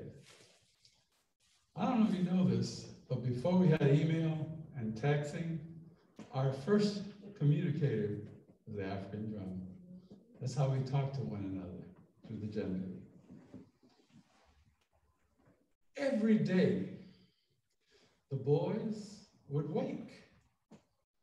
They would wash up, they would eat, and then they would meet.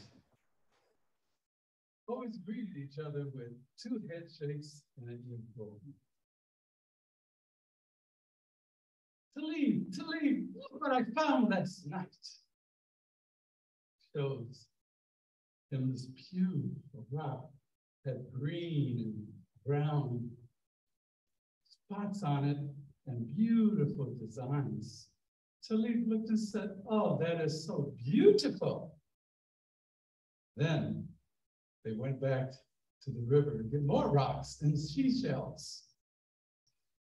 Malik says to Talib, Talib, you are my best friend. And Talib said, you're my best friend too. Then they went back, got some more rocks, more seashells. Then Talib looks at Malik and says, you know, I am hungry. I think we should get a couple of birds. And so Malik agreed. And they set up a wonderful little trap. And within the hour, they caught a bird that they could clean, cook, and eat. After they ate, they started reflecting on what the elders told them about sailors. They told me about all the adventures that sailors go on and all the different things that they discover. You know, elders can tell you a story. Then Talib remembered the day they went to the big river and they had buffaloes and lions and hippopotamus and birds. And they looked how the big hippos came out that water and how the lions just waited patiently. But they soon found out there were no match for those hippos. So it's always good when you're watching hippos and lions to watch from a safe distance. And they did that. Well, Malik took in all the surroundings, the beautiful land, all those beautiful mountains that seemed to go on for miles and miles. He looked at that big river and he saw the brown and clear water mixing together. He just said, oh, Africa, wonderful. So they went to their hiding place, they pulled out their drums, and they started one and a two, and one and two, and a boom. Oh, they had a ball. They drummed for hours. They were doing solos, and they were doing together all kind of rhythms. Oh, they just loved that. Then they went back home. The next morning, they would wake, they would clean up, they would eat, and they met. And they met this time near the shore. This particular day was a little bit different. It seemed like the water was just moving a little too fast. Talib was the first to see. He looked way down yonder and he saw these ships coming in shore. Malik saw too that the little boats were bringing men into the shoreline, and these men were up to no good. They spoke a strange language and they had weapons. Well, Talib says, Malik, go to your home. Tell your parents, the villagers, what's going on. And Talib, he followed. Well, Malik was the first to get there, but he was too late. They had gathered every able man and woman and all the children. They had lined them up. They had them in shackles. And they were going to take them to the small boats and then to the ships. Well, Malik looked up and one of the strange men saw him. He tried to run as fast as he could, but he got caught too. All he could think about was his friend Talib. Was he safe? Did he get caught? Well, when they came down to the shore, Malik saw Talib.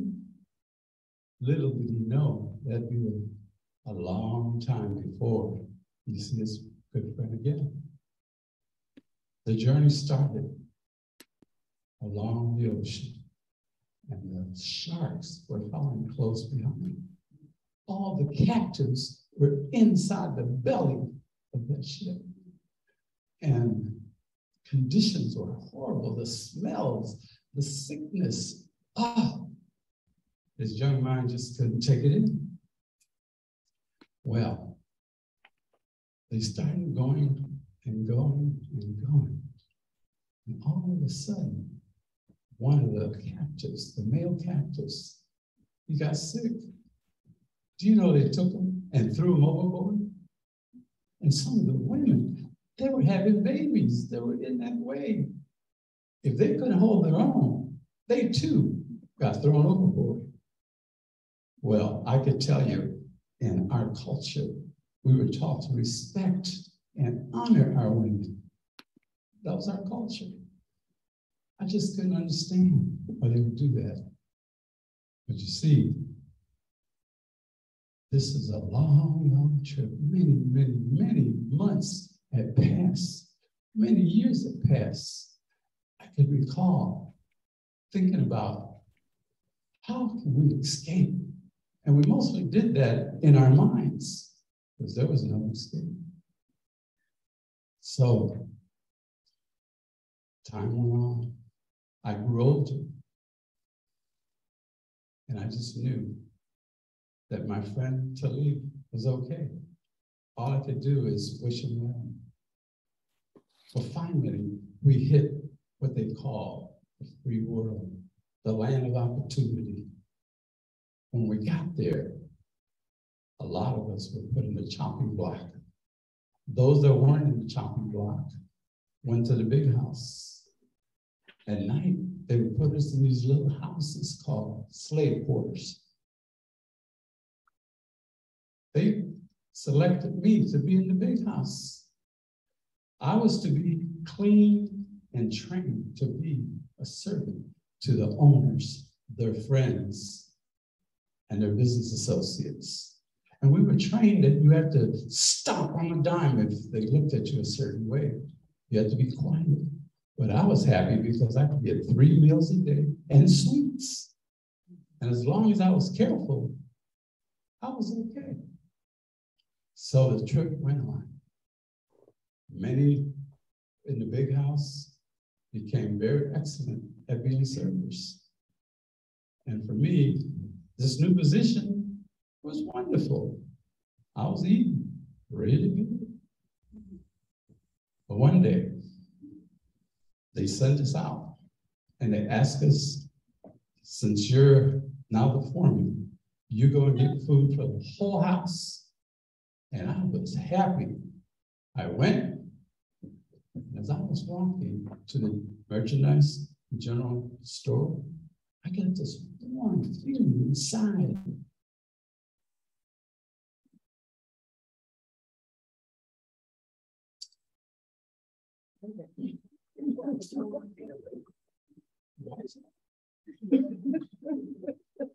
Warm feeling made a sound, right? I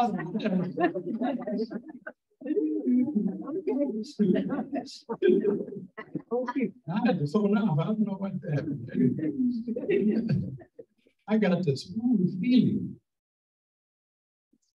As I turned, I saw this really tall man. He looked at me and says, "Malik, it's Talib." I was like, wow. And he shook his head twice and he pulled down one ear. I returned the gesture. My best friend, we hadn't seen each other in 20 years. We came together carefully. We greeted each other, started talking about the 20 years that had passed by. It seemed that Talib was in the next town over. He had worked his way to being a foreman. And he was in charge of all the seeds, all the equipment. My best friend was back.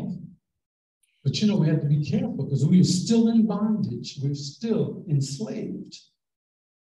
But we talked about getting together as much as we could, and we did.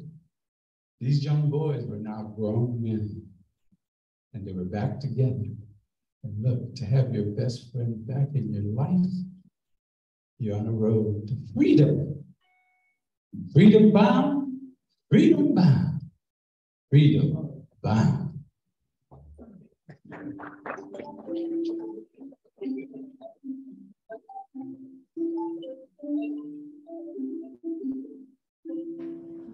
We talk about enslavement. We can do the ugly side, or we can do the nice side. The There's a lot of ugliness, and still many are enslaved in many ways. Know that you are free. And some of us have been free so long, we forgot that we are free. Don't forget that. Add to the world. You know that you are fantastic with inside and out. Please love each other, help each other. And I just want to say to my favorite elders, thank you for coming, Laura.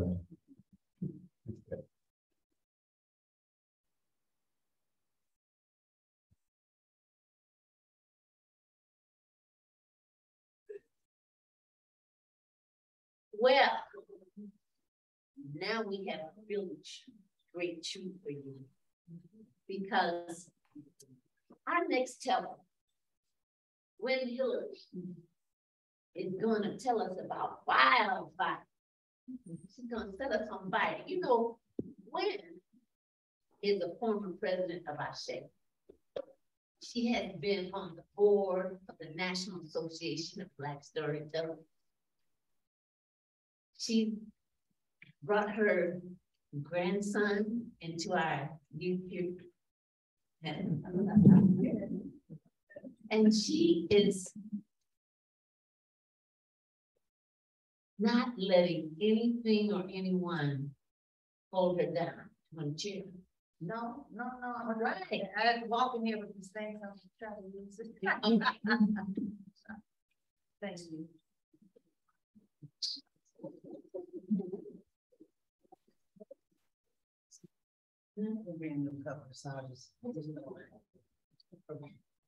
Hello, everybody. Oh, God. I had said 3 years ago that I would never tell another story again. After my sister died, I lost my spirit. And I said, I'm just going to enjoy storytelling because I just don't have it in me anymore. But you know, something happened that made me decide I had to tell this story today. I was at the post office buying those stamps. And all of a sudden I looked in my hand and there was a picture of Mary Edmonia Lewis. I said, how in the world did Mary Edmonia Lewis get on the stamp? She's the 45th African-American to be commemorated by the post office on our stamp.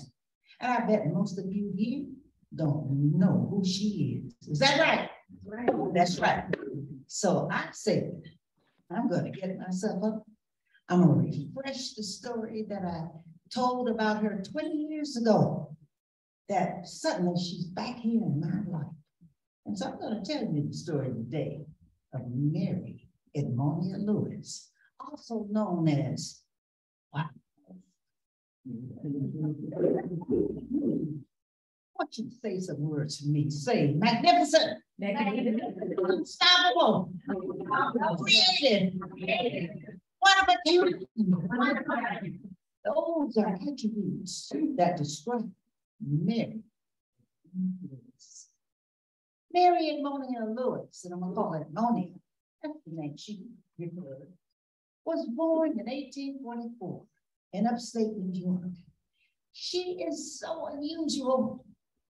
Her mother was Chippewa Indian, and her father was a free Haitian who had come to work as a gentleman's servant. And they lived among the tribe up in that area, selling trinkets and moccasins and doing whatever. And so Mary, that was called Edmonia. So Edmonia had the life of being a Native American. And so her whole life was foraging for berries and selling and being free. At the age of 5, she was orphaned.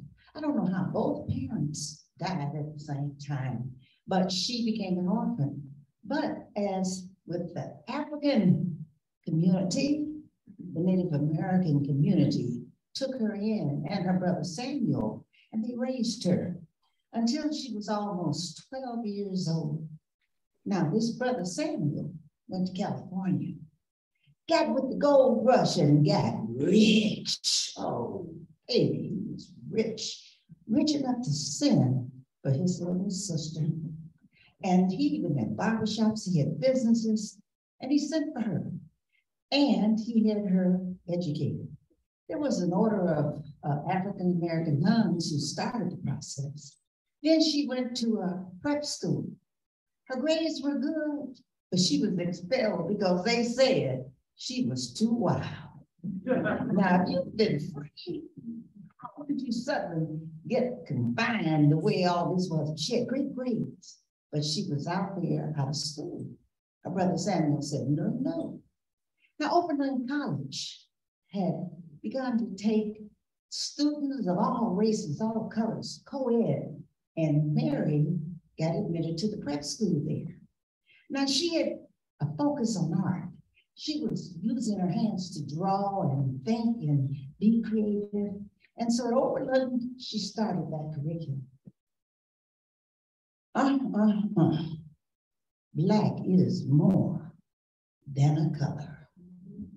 While she was at Oberlin, 2 of her classmates accused her of trying to poison them. Mary or Edmonia, of course, I don't believe did it, but we never know what goes on. But all I know is that she went to trial. She was exonerated, but a mob of vigilantes accosted her one night when she was walking home, and they beat her unmercifully and left her for dead in a nearby field.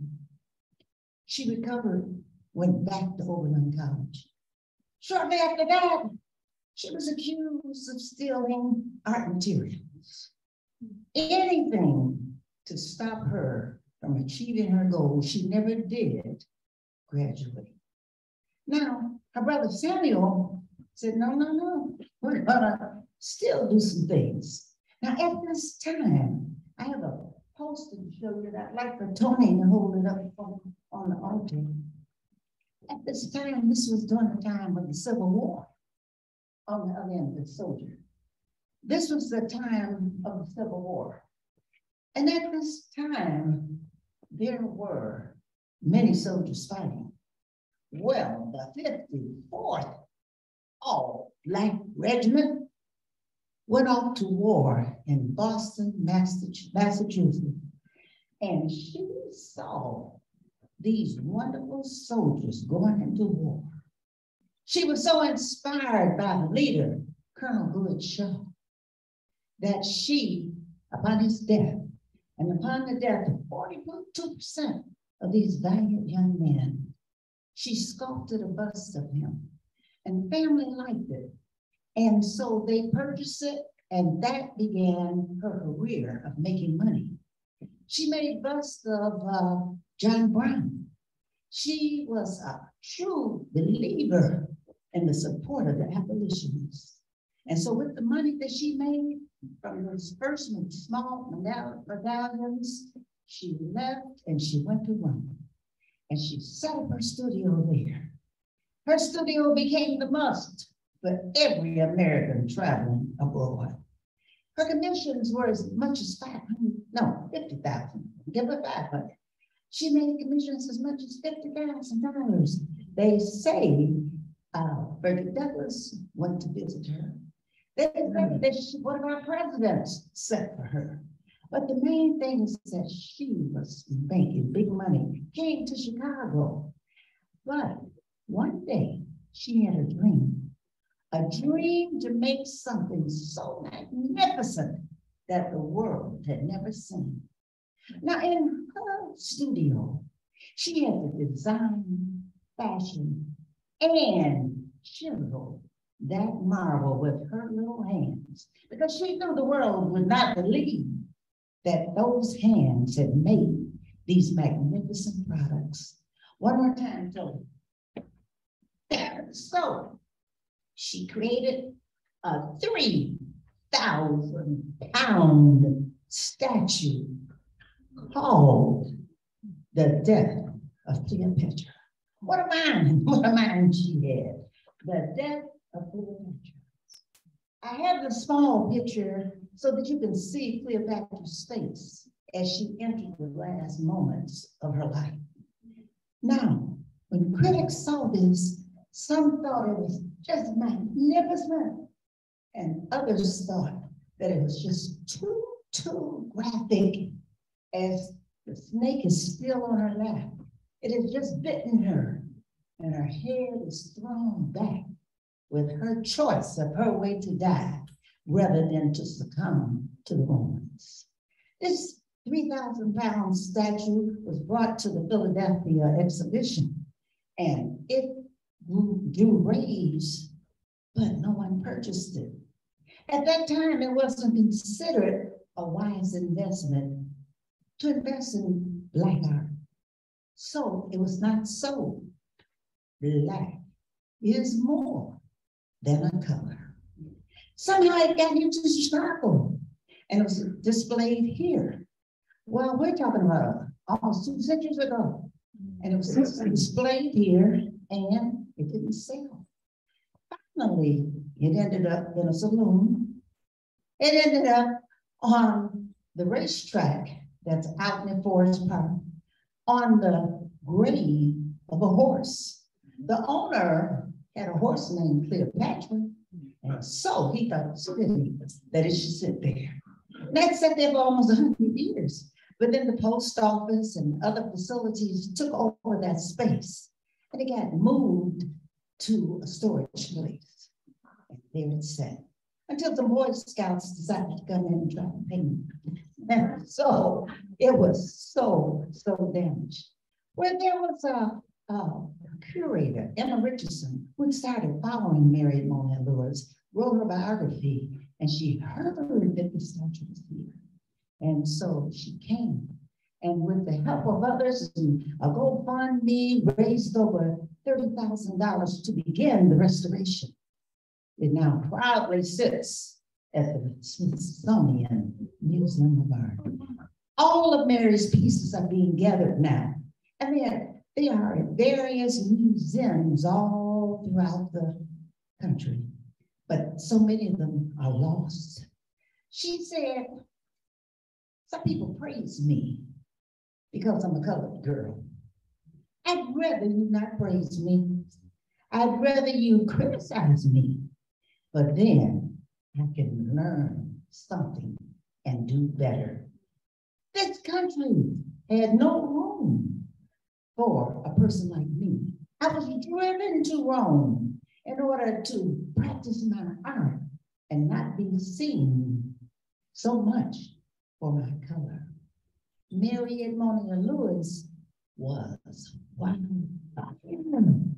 And she did something that the world has never seen. The first woman of color or African American to become a prominent sculptor and the first woman of mixed heritage, Native American and African American, to show the world that a woman only 4 feet tall could not be stopped by a white-dominated society of men who tried to shut her out, but she wouldn't be shut out.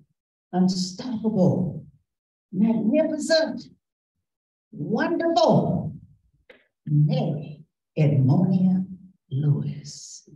Thank you.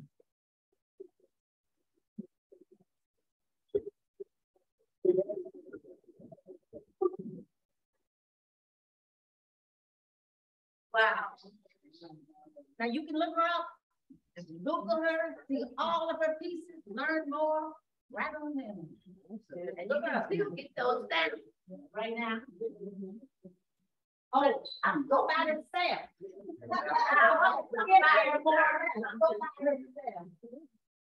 I hope somebody learned something today. I hope somebody feels something today. I hope we reminded you of somebody you know. Somebody who you said, I've got to make sure other people remember this person because they have brought us this far. Now I want to call Owen back up here for a minute. Because like I said to you, when Owen graduated, we were in the midst of COVID. We weren't in each other's presence. And Ashe sent you a check that came back a couple times. And so they wanted to make sure that you get it.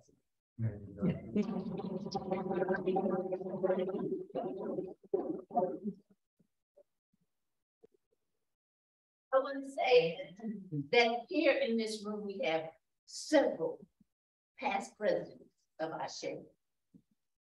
And I want them to all, the Ashe members to kind of start standing up. Did you want to say anything like this? Yeah, of course. Of course. Yeah. I'm really glad I got to come here and tell my story today. And I'm so thankful to still be involved in the Ashe community.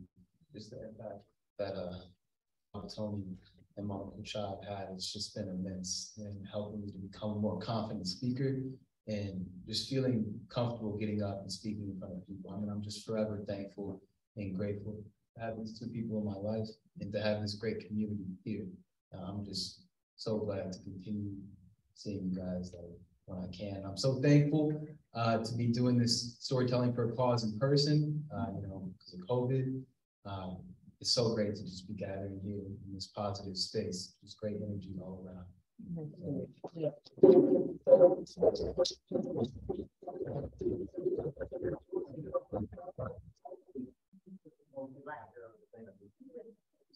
And just real quickly, can we give all of our storytellers another round?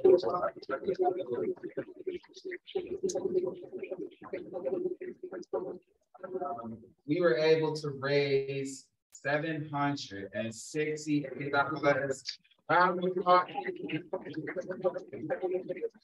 300 of that was in an hour. Okay, that is to me the definition of Ubuntu. And I want us all to say this before we leave out here right now. Repeat after me. I am. Because we are. I'll say it two more times. I am.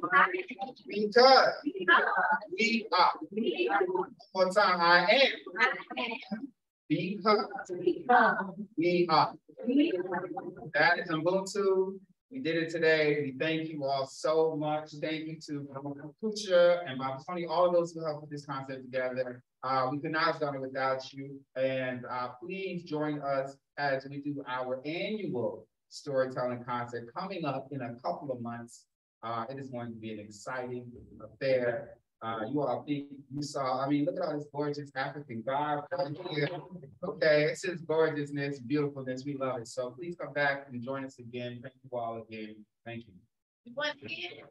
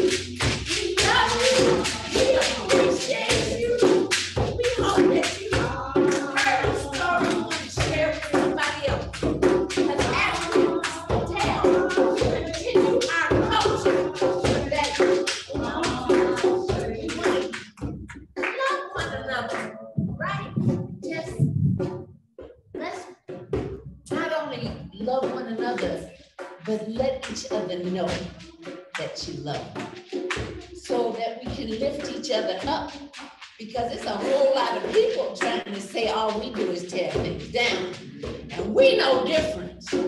We lift each each other up and we create a better day for the future. Give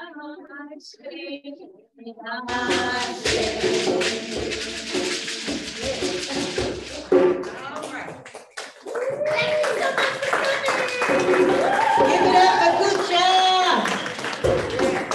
Jeffrey extraordinaire. And Dr. Tony, good job working with our youth, with assistants, with Mama Emily, and those wonderful, wonderful boys of hers. I shall, and thank you to all of you.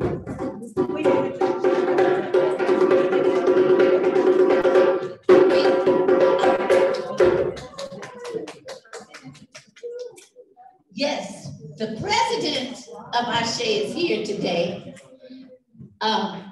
And she never came up here. I know you're trying to sneak out of here before we introduce you. But we're gonna, this is Dr. Stephanie Davenport. She is our president of Ashe. Asante Sana for all of your presence. And Elijah took my words. We are because I am because we are.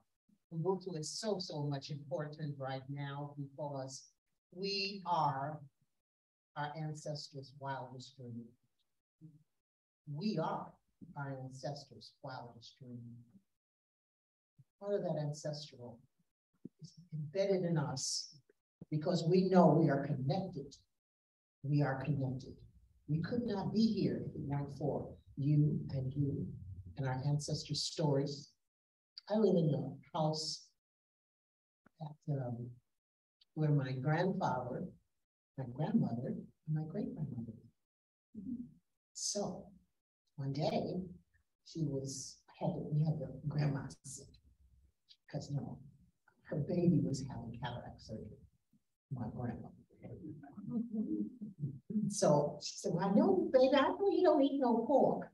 But you're going out there and I put some hamburger out on the table. You're going out there and find them scallions. Now she got a whole garden. I'm a praying.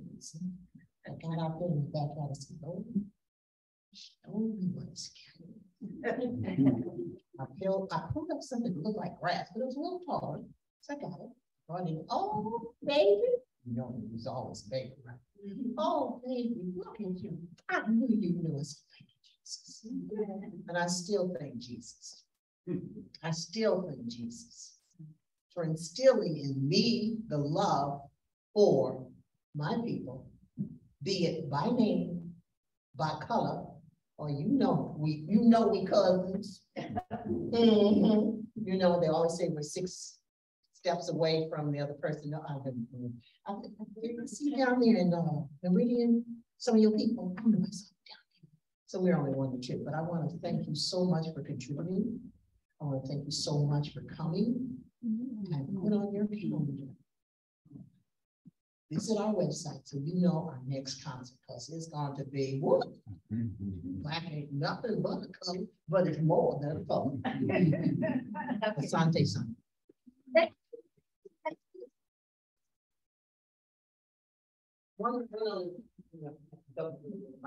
I just want to thank all of the Ashe because we all work together. We all work together. So I'm just proud to just be called president because everybody's president today. We appreciate everyone in Ashe. We appreciate all those of you who follow Ashe, and we appreciate all the ancestors. You know, we just love telling stories. And when I hear a child singing a song we sang or telling somebody else's story we told, it warms my heart. Because stories, sometimes that story will keep you from sinking down in that bad time. You know, I get sentimental, so I'm gonna stop talking. Have a wonderful week.